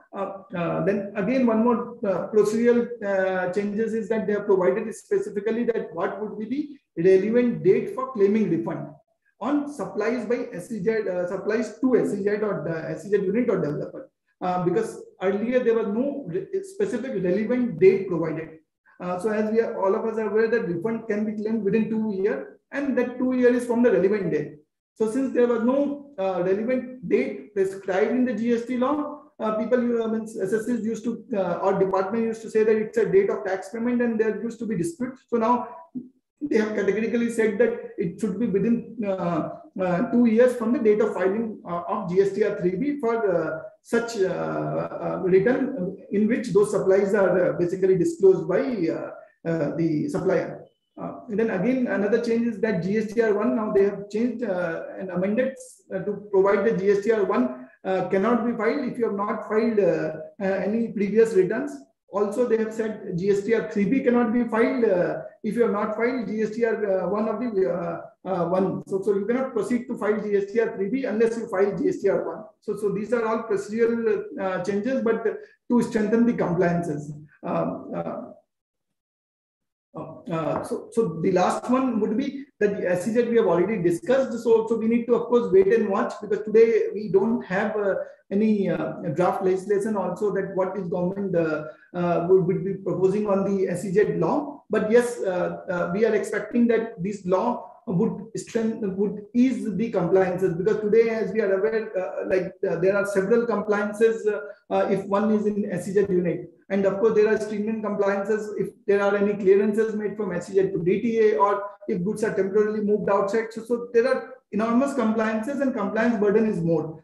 And then, as my friends have talked about earlier also, that yes, there is a lot of ambiguity today earlier on the SEZ that because of the fact that DTA, if I am selling anything in DTA, customs duty need to be paid. So we are expecting that yes, new law will be in line with the Baba Kalyani Committee recommendation, and it should help in ease of business, where the foreign investor or any investor, domestic or foreign, if we are setting up a unit in SEZ, we should not be bogged down by the fact that, okay, we need to reach, we need to have a maximum export. It should be friendly, where if I don't have a market, say, because of whatever reason for export, I could do the business without any hesitation and supply to the DTA market without the impact of the BCD. Because today, when we supply from SEZ to DTA, it is the customs duty on the finished goods value which need to be paid, and which is a deterrence today for sale by SEZ to DTA.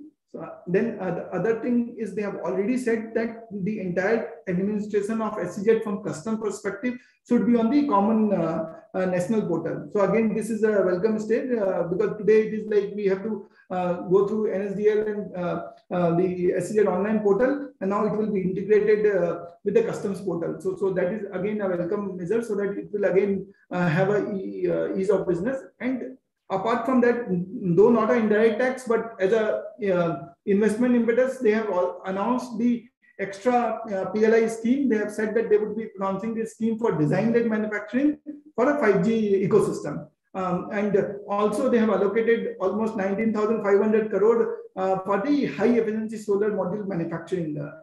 So again, this will help in boosting this industry, specifically solar power industry. And the last is, yes, I can just talk about maybe a few misses or unfinished agenda. What we think is, of course, first one is not, it is everyone's wish list that yes, petroleum products should be included in GST. So that will always be there on the top of the list, because benefit would be huge to the industry. Once the fuel is petroleum products are part of GST ecosystem, there will be credit which is flowing to the manufacturing units or businesses who are using that in the course of furtherance. So it will be a positive for industry if this is included. But of course, from the government perspective, yes, there are a lot of revenue concern because petroleum's products are heavily taxed both by state and center. So that is the reason of still going back to the commitment, which was originally for 5 years. So we have to see how exactly it will pan out.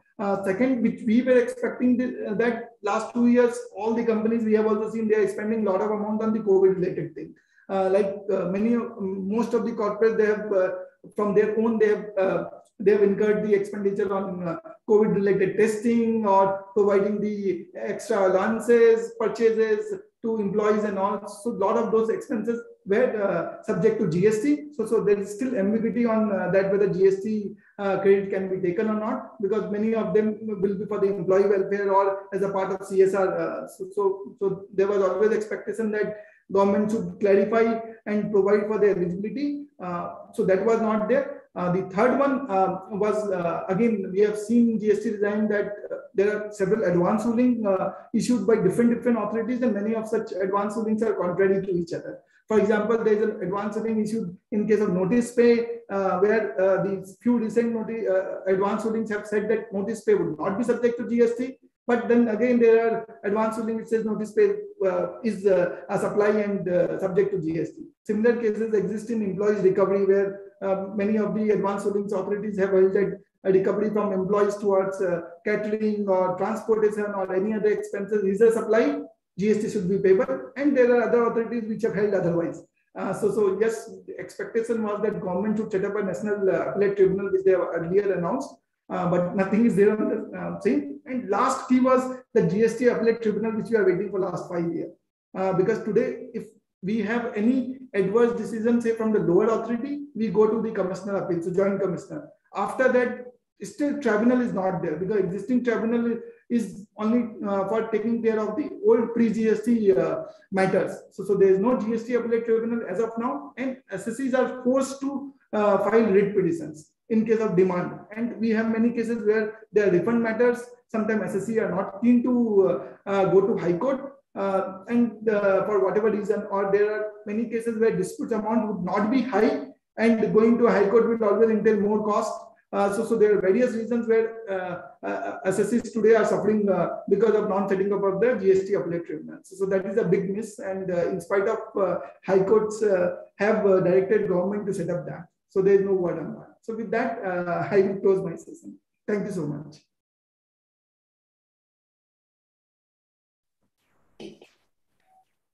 Thank you, Amit. I think it was a very extensive presentation which was given by you in terms of the coverage for indirect taxes is concerned.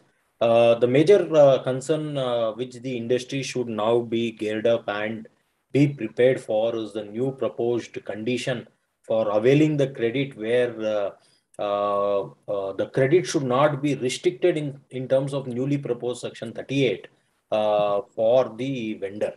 So a small background for the benefit of the few members who wanted to understand this particular issue, which is of more relevant for each one of us. So I would like to spend a few minutes there. So initially, the law was drafted having a matching concept. Amit made it very clear a two-way communication was being planned, where I would file my GSTR1, which will go and sit in my customer's GSTR2. By chance, if I am not filed, he can put it that it is going to come and put in my 1A and auto-populates in my GSTR1. So that was a beautiful concept. I am not very sure that was having a lot of protest, and they had to undo this provision which was there. In the term, not in terms of undo, they made it inoperative. Later, what they told us that if there is an invoice, you take the credit based on your 3B. Only an amount you put, no breakup also to be given. How this amount has come, only an internal records. But they also introduced GSTR 2A, but that was not having any powers per se to enforce that there is a requirement to take a credit only when it is part of 2A. They also introduced 2B. Then also there was no powers. 1st of January 2022, the powers has been given based on the previous budget amendment, where only if it is part of your 2B, you could take the credit. Now there is another condition which has been there. What the government realized is that how a credit is coming and sitting in GSTR 2B. The moment a vendor is uploading GSTR 1, It is coming and sitting in my 2B. That doesn't require payment of tax. Please mind. So I'll upload my GSTR1. Either I will not upload my GSTR3B or I upload it with a lower amount, because again next month I will not be able to file. I'll apply it with whatever the amount cash flows is permitted, available. To that extent, I'll upload. My customers keep on going, getting credit, but government is not getting the revenue. So now there was also a mechanism where they bought it in the previous budget only, saying that if there is a difference between 1 and 3B, whatever the amount is deemed to be a self-assessment, and they go for an auto recovery. So actually a sufficient tool was sufficient information was available with the department, where they could have gone for a provisional attachment, recovery, and things like that. It would have been very, very easy. But still, government don't want to put efforts. They want us to do all the efforts for them and give everything in a platter. So considering this, what they are now saying is, no, if your vendor having a difference between 1 and 3B more than permissible limit as may be prescribed, then to some extent of the is GSTR1, which is auto-populated in your 2B or any new returns which they make, they will tell that it is not available for credit because maybe there is a short payment. So thereby, although it is appearing in your 2B, because it is not paid by your vendor, you will not be eligible to take the credit because the condition of 16 is not getting fulfilled. Same what they have done is also input tax credit. Now vendor also has to take an input tax rate based on his 2B. But what in 3B, if he is ignoring the auto-populated of 2B, even a red mark is appearing, he will put more amount and take the credit. Then also it becomes ineligible for the recipient to take the credit. So thereby, they are now putting more onus and more restriction on the vendor. All these days, we were looking at grooming the vendor or bothered about the vendor compliance. Now this new condition requires vendor compliance also to be ensured. Because if he is not uploading, my vendor will not get the credit and he will not be able to file the returns, then that becomes an ineligible form. So where is an end for it? We are not very sure about it until the economy is booming so much. Cash flows are sufficiently available. All transaction is happening upfront for payment, no due long pendencies of payment. Maybe that is where a solution can be there for this as a GST matching concept, which not the matching concept, but 2B concept, and not actually as a GST solution. One of the major challenge which comes is the government is the biggest defaulter. Government as a customer is the biggest defaulter. Many of you would be making a lot of supplies to government, and I don't say default, they are late payers. There are few states they have not paid for 1.5 to 2 years. They have not paid where the bill.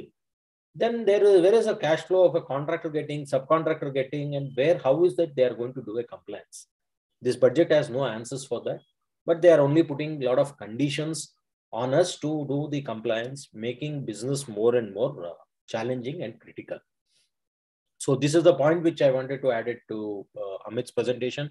Yes, of course, the greatest expectation this year was to have a clarity on the tribunal, GST tribunal, which has not been there because a lot of pendency of issues have come up. Orders have been passed by the Commissioner of Appeals, and those things are pending like that. And some cases, there is a refund cases where you have to go for a writ petition, at least demand. You can leave it at that. We will see what is going to happen. So it is increasing the lot of cost. There was a decision which has been pending where it was been questioned because of want of having an equal judicial member. It was a ratio of 2:1, 2 technical and 1 judicial member. And thereby there was a stay on the operation of the this tribunal. We were expecting some budget amendment to come here, have some amendments to this tribunal related provision so that this anomaly can be removed in view of the High Court stay which has been given. And thereby the tribunal will become functional. So it is a disappointing that the tribunal is not there. I agree with Amit that is one of the biggest myths of this particular budget. So these were the few points which I thought, in addition to Amit, I will add value to the members. Yeah, Amit, you wanted to speak something maybe. So yes, absolutely. You have put in right that lot of onus now, or the entire onus which government was supposed to do in terms of recovery has been put on the industry.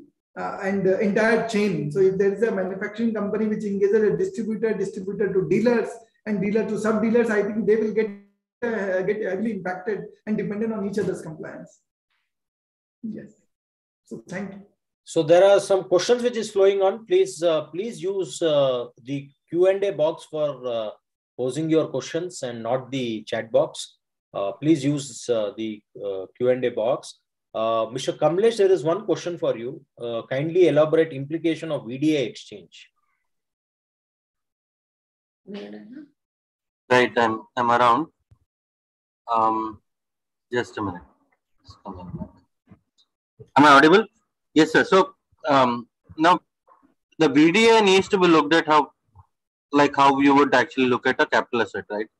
Now, the transfer of a capital asset under the Income Tax Act leads to capital gain. And there are allied provisions which tax capital gains, short-term, long-term. The only difference with the VDA is that there will be no short-term or long-term. It will be treated a taxable asset, which is charged to tax at 30% plus. It remains to be seen on the fine print whether 37% is applicable or that 15% is applicable. I do not see a 15% rate being applicable to this thing, right? Now that's on the taxability. Now, what happens when you exchange? The same thing that happens when you exchange a capital asset, right? If you look at the definition of transfer in a capital asset, it talks about sale, transfer, exchange. The same way, a VDA, when exchanged, will still lead to a taxable event at 30% on the gain.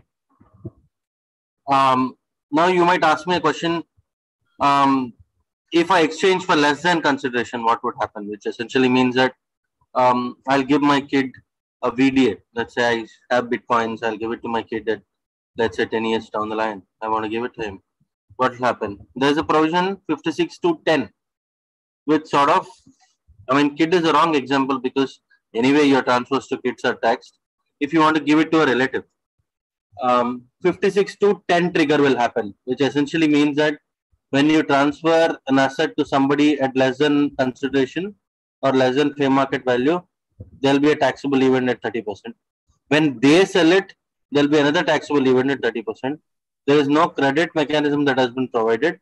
So there will be a double taxation. So right now, the way it looks is that it is draconian, the way it is worded. But, you know, to be honest, it's a great change of attitude. Till now, till 6 months before, she was talking about banning crypto coins. They never liked it. Now they've realized that it's spread so far and wide. When people are mining cryptocurrency, a lot of Indians have actually bought equipment which sort of mines cryptocurrency, and there is discussions going on how to tax them. So right now she's come around and she wants to tax this at 30%. Next is the RBI rules around VDA that will come up. Yeah.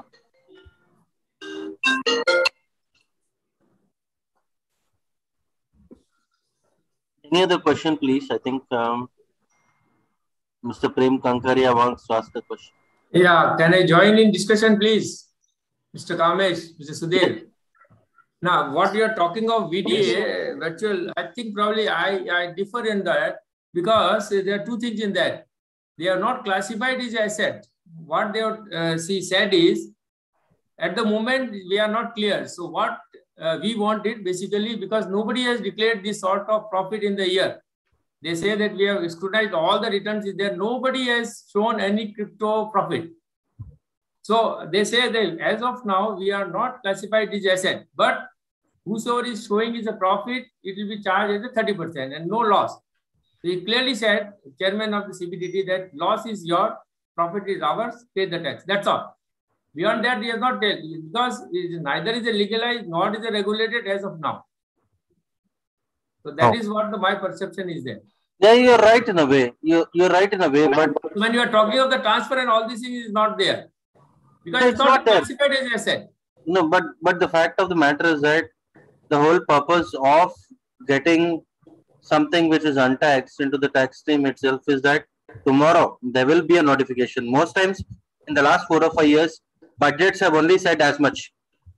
There are notifications which have followed the section. They already clarified yesterday that they are bringing out the law and it will be brought in as early as possible. Correct?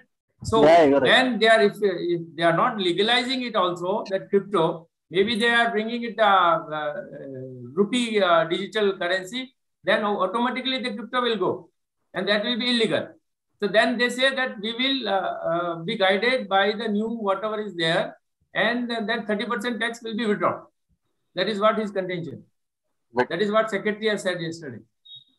Yeah, but I disregarding my I humbly, crypto. Yeah, I humbly beg to differ with you, because I do not think crypto will go away, to be honest, because it's there to stay. But that's a discussion for some other day. Mr. Ramdev Gudada wants to say something. Absolutely correct. No, I have another question for you. And I want to join with, and I would like that Gudadaji and all presidents are joined in the discussion.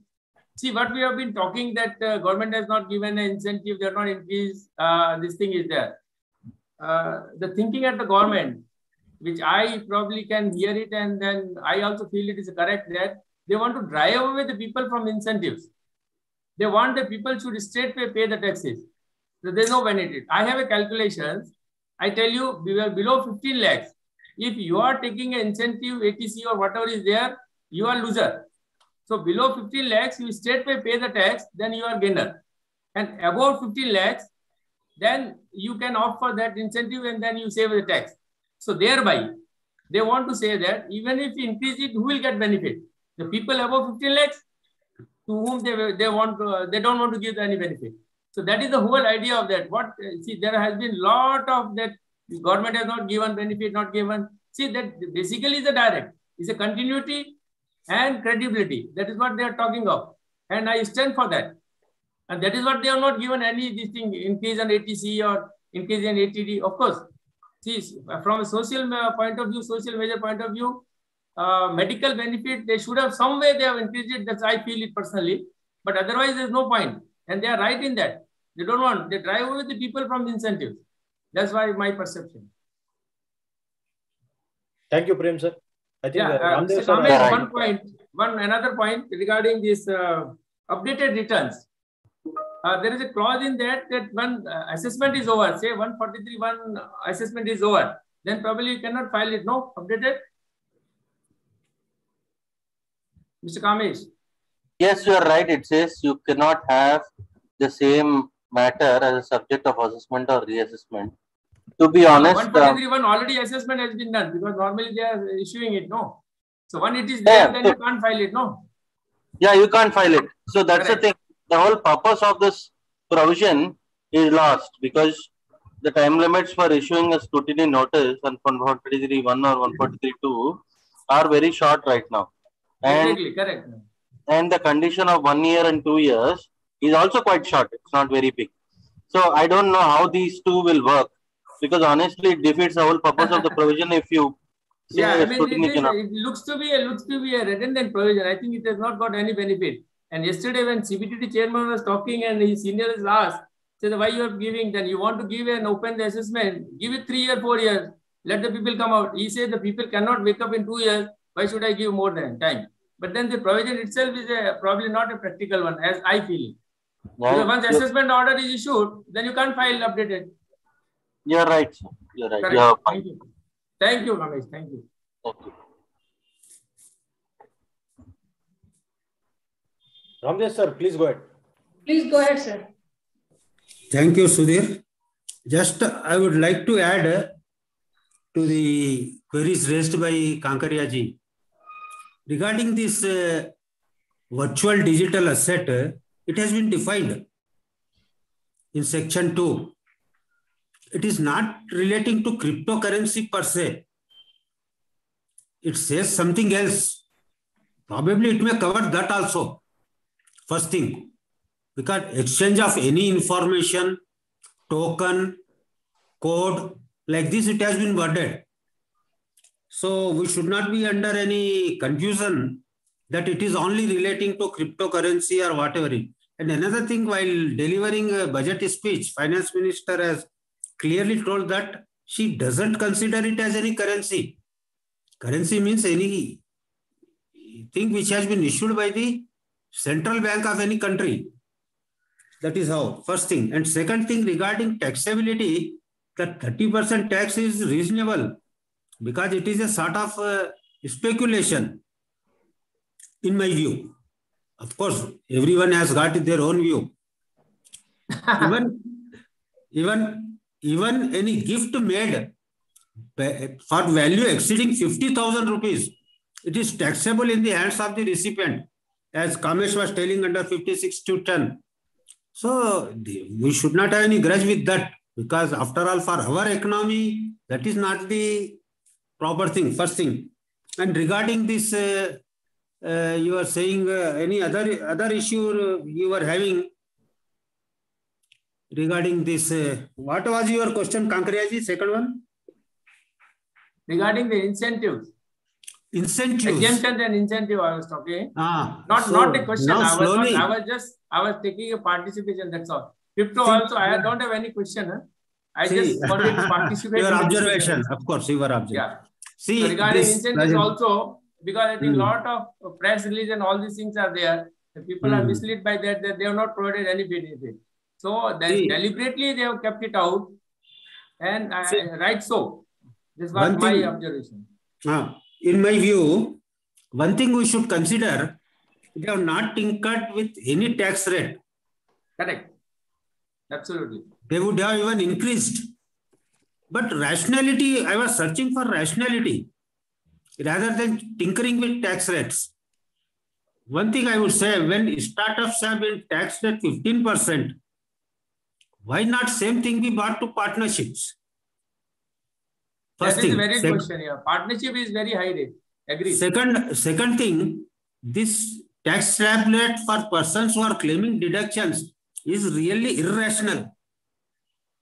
Right, straight away from 5%, it has jumped to 20%. In between, there is no other tax rate. So this present CBDT chairman Mohapatra ji, as you may be aware, he worked here as principal chief commissioner in Telangana and Andhra.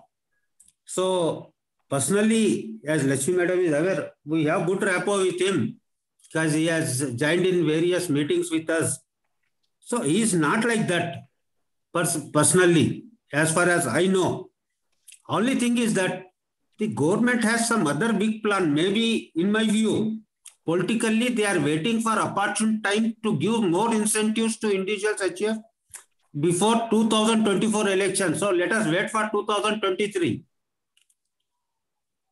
So Bhutraji, see, basically you see below 15 lakhs, even if they increase it, he is not getting benefit because tax rates are so low. You see, calculate. I have a chart. I have my employees. They are below 15 lakhs. We calculate it. Then finally find it, okay. It's better to you keep aside the exemption and pay this straight way. You have a calculate. I have a chart. That's what that is what they have not done it. So even if they increase it, he will not get benefit. Person below 15 lakhs will not. And what I agree, Kankariyaji. I fully agree. See, 96%, 97% return are being filed below 10 lakhs. I fully agree, sir. What you are saying, only thing is that when government is showing expenditure of around 39.5 lakh crores with estimated receipts at 22.7 lakh crores, from where the balance will come? Only through IPO of LIC, it is not going to come. So savings are must. My view is there. So that would have been boosted, first thing. And regarding this creation of confusion by having two different tax structures, it is really confusing. Because for particularly business people, once they opt for that, they can't revert back to another. So why these all confusions? After all, simplification should be the motto. Agreed. They are anticipating more saving, no? The small saving, they are anticipating at least 50 to 20% incremental. Why I tell you the reason so? Because you and me, where is the choice? We have to go for NPS, we have to go for the small saving. Where do we get the interest from otherwise? So people are by force have to sow, not for incentives now. The things have changed. Yes. Anyway, regarding we'll have another day for debate. Regarding the submission of return, sir, don't think that it is any sort of benefit or privilege given. It is a sort of warning. You do it because a lot of data is there with the department because of their infra, whatever it may be. They are unable to go for proper mining of the data. They are providing opportunity to you. Voluntarily, you come forward. Before we do anything, pay the tax. This is a backdoor. Sir, is a backdoor amnesty here. This is what somebody has called yesterday. Naturally, no, sir. Naturally, see, yeah, correct. There will be a gain at another person's cost. So if you don't want to involve yourself into any sort of wrangles, better do it off. Normally, small taxpayers, they will be happy to do that. Right. For example, a salaried class person who has forgotten to disclose his interest income from bank, there is no harm for him to pay something, because if he approaches any professionals like us, he will end up in paying higher fees in all sort of litigations. So for such people, it is a good thing. But don't say you will that not have a chance, because salary return immediately assessment is done. So you will not have a chance. Sir, only because for those those exception persons, is there now. When assessment is there, he cannot file. Sir, it is now in AIS, everything is appearing. Sir, sorry, Prem sir and Ramdev sir. Please. Now, only a dialogue between sir. Yeah, wind it up. An opportunity for members to express their doubts. Yeah. Amit, there is an interesting question. Now we are speaking about virtual currency being taxed, virtual digital asset being taxed for the purpose of income tax. Mr. Premnath is asking, what is the fate of GST? So do you want to take that? I also have my views, but yes, I would want you to go first. See, the earlier speaker here also talked about Mr. Ramdev. Also that the cryptocurrency, if specifically we are talking about that, it is not a legal tender. So it cannot be categorized as a money, because as we know, transaction in money or means the money is excluded from the definition of goods. Unfortunately, as of now, government stand is very clear that that they are not considering crypto as a legal tender. So yes, it can be considered as goods, but debate is still going on that whether it can classify as goods or not. But from the perspective, yes, it is transferable. It can be traded. So it can be treated as some sort of an intangible property, and permanent transfer of that can be treated as subject to supply of goods. So that is the prima facie view. But the other view is, suppose if somebody is dealing like the crypto exchange and all, so it would be like similar to the commodity exchange, where like on their services and all, there is already GST applicable on those charges. So similar to that, as far as the exchange on their earnings or charges which they recover, yes, that would be treated as supply. But whether the cryptocurrency value itself or the values, whether that can be entirely subject to GST or not, it is still debatable. And already DGCI, they have issued several notices to all the major players, and investigation is going on. So at this stage, yes, it's quite debatable, and there is no one view, I would say. Yeah. Amit, more or less, I agree with the thought process of yours. But what I feel is, before I come to the budget changes as far as the crypto or the virtual digital asset is concerned, coming to the GST, how we may have to look at is that GST, it has been told, which is not an immovable property, is a goods subject to certain exclusion which is there. Service is very, very, very, very dynamically different. Anything other than goods is service. Yes. So now it is without any brainer that it is cryptocurrency is not a immovable property, and it is having a value and it is transferable. So it will become a goods, and by chance we argue something for that saying that it is not a goods, then automatically it falls under the service. So it becomes a very, very, very, very indefinite for us to look into it.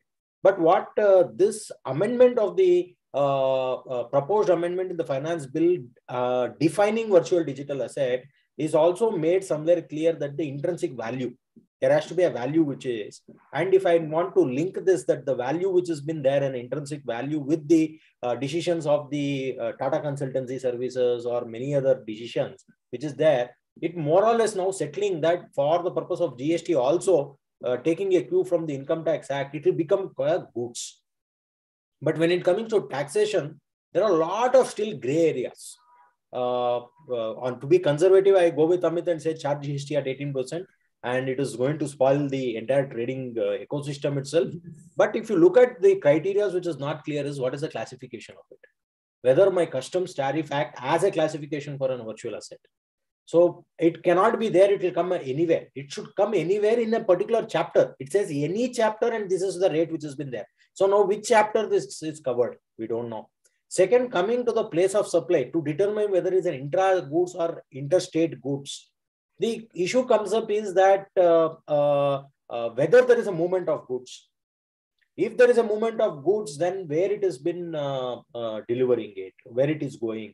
If I am having a wallet which is there, the server is there in Singapore, then it becomes an export.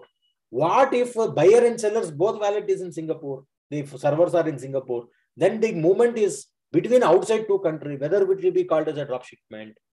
And the other thing is that, okay, if it is not amounting to movement of goods, it says that the goods when it was present, where it was present when the activities happened. Now all the servers, most of these people servers, all the exchange, even who are there in India, are having a AWS server or an Azure server, which is located outside Indian territory. So now this goods which is there in outside, when a transaction is happening within India, can it be taxed at all? So it is not going to be easy at all from determination of tax from a GST point of view, unless until a specific chapter has been brought in, a specific classification has been brought in. It is going to be an unending litigation as far as taxing cryptocurrency under GST is concerned. So that's my view on the cryptocurrency. Hope that answers your query, Mr. Premnath. Ankita Verma is asking how cryptocurrency will work in future. I don't think so anybody are having any clue here. We are all clueless only. So we also need to wait and watch how the crypto goes. So that's there from the chat box. Anybody has any question? Even if you want to raise hand, I think we have a facility where we can make you allowed to speak. Lakshmi Madam, is that possible? If somebody wants to speak, if they raise hand, we can allow them to speak, I think. Yes, sir. So you can also raise your hands, participants, in case you are having a challenge in typing it in the question answer. In the meantime, I think other thing is, yes, as you said, the government has to come up even from the GST perspective on to have a complete clarity. Because earlier days also there are so much issues like DPP certificate when people were trading, or you have now carbon credits. So already there were several issues in past from VAT perspective.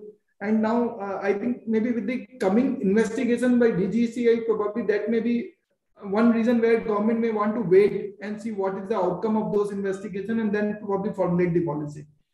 So maybe I think we have to see what is the outcome of those ongoing investigations by DGCI. Probably to have more clarity. Yeah. Sir, my view is that government, RBI is preparing for the law as well as rupee crypto. So that will come, my view is that it will come before March. One more question. They are hurrying up because they have collected a lot of suggestions and viewpoints, and they are working on that. And that I gather it from the statements of Finance Minister also. It will come sooner than later. So I think they are already ready with something, probably waiting for some further suggestions or whatever is there. Then I think things will be clear. Whether it's a regulated, legal or not regulated, or whether it's currency or whether it's an asset or whatever is there. So something will come out of that. That's what my view, sir. But very dangerous, sir. It will lead to a lot of black money circulation and illegal circulation. That is the problem. No, that is what they don't legalize the crypto. I think Mr. Anmandu wants to ask a question. Yeah, sir, about this cryptocurrency, the government is not considering it as an asset at all. It is only that I want to tax on speculated value. Means the speculation done on that, but it is not on the asset itself. Government is not not the asset. As of now, it's not asset. That's the part. Not the asset. It is only speculated value. But they accept it, it become legal. Government wants to tax. Yeah. That's the only thing I think I understood. Yeah. But one of the things, the other side which we are missing is that there are a lot of people have started accepting the cryptocurrency. No, sir. No, government has not accepted cryptocurrency as a currency. No, government has not accepted. Neither currency nor assets. Yes. Me as a chartered accountant, I can accept cryptocurrency and provide you a service. Sir, that is a lot of people have come up with it. So what happens when an exchange is happening against a purchase? It is not a speculation there. So it's absolutely great debatable area. The government is not considering that with the asset as well. That's the only thing they say. Thank you, Mr. Anmandu, for your. Thank you, sir. Babu, tomorrow is a capital market committee there. One of the agenda is crypto. Why don't you join tomorrow? I'll tell KKG to call you tomorrow. Please send me the invite. It is very good. I'll tell KKG to invite you also. Yeah. I'll join, sir. Thank you. Okay. Thank you, sir. Thank you, Mr. Anmandu. Thank you. I think if no more questions, I think we had a very good deliberations. I think all the faculties gave their best for the insight of the budget is concerned. So over to Lakshmi Madam for our closing remarks and vote of thanks. Yes, sir. Thank you. On behalf of FTCCI and FTCCI, we thank you very much for the speakers of Kamalesh Garu and Amit Kumar Fitkariwal, the direct tax proposals and indirect tax proposals in an extensive manner explained and clarified doubts also. And I also thankful to the chairmen of the session, Ramdev Buttada Garu and Sudhir Garu, and our MC member Kankaria Garu to participate in the deliberations. And also thankful to the participants for their active participation. I thank you one and all. I request the Amit Kumar Fitkariwal to share your presentation so that it will be useful to our members. Sure, I'll mail it. Okay, sir. Thank you. Kamalesh Garu also, I request you to share your presentation, sir. Thank you. Thanks a lot to everybody. Thank you also. Bye. Thank you, everyone. Thank you, ma'am. Have a good day. Bye-bye.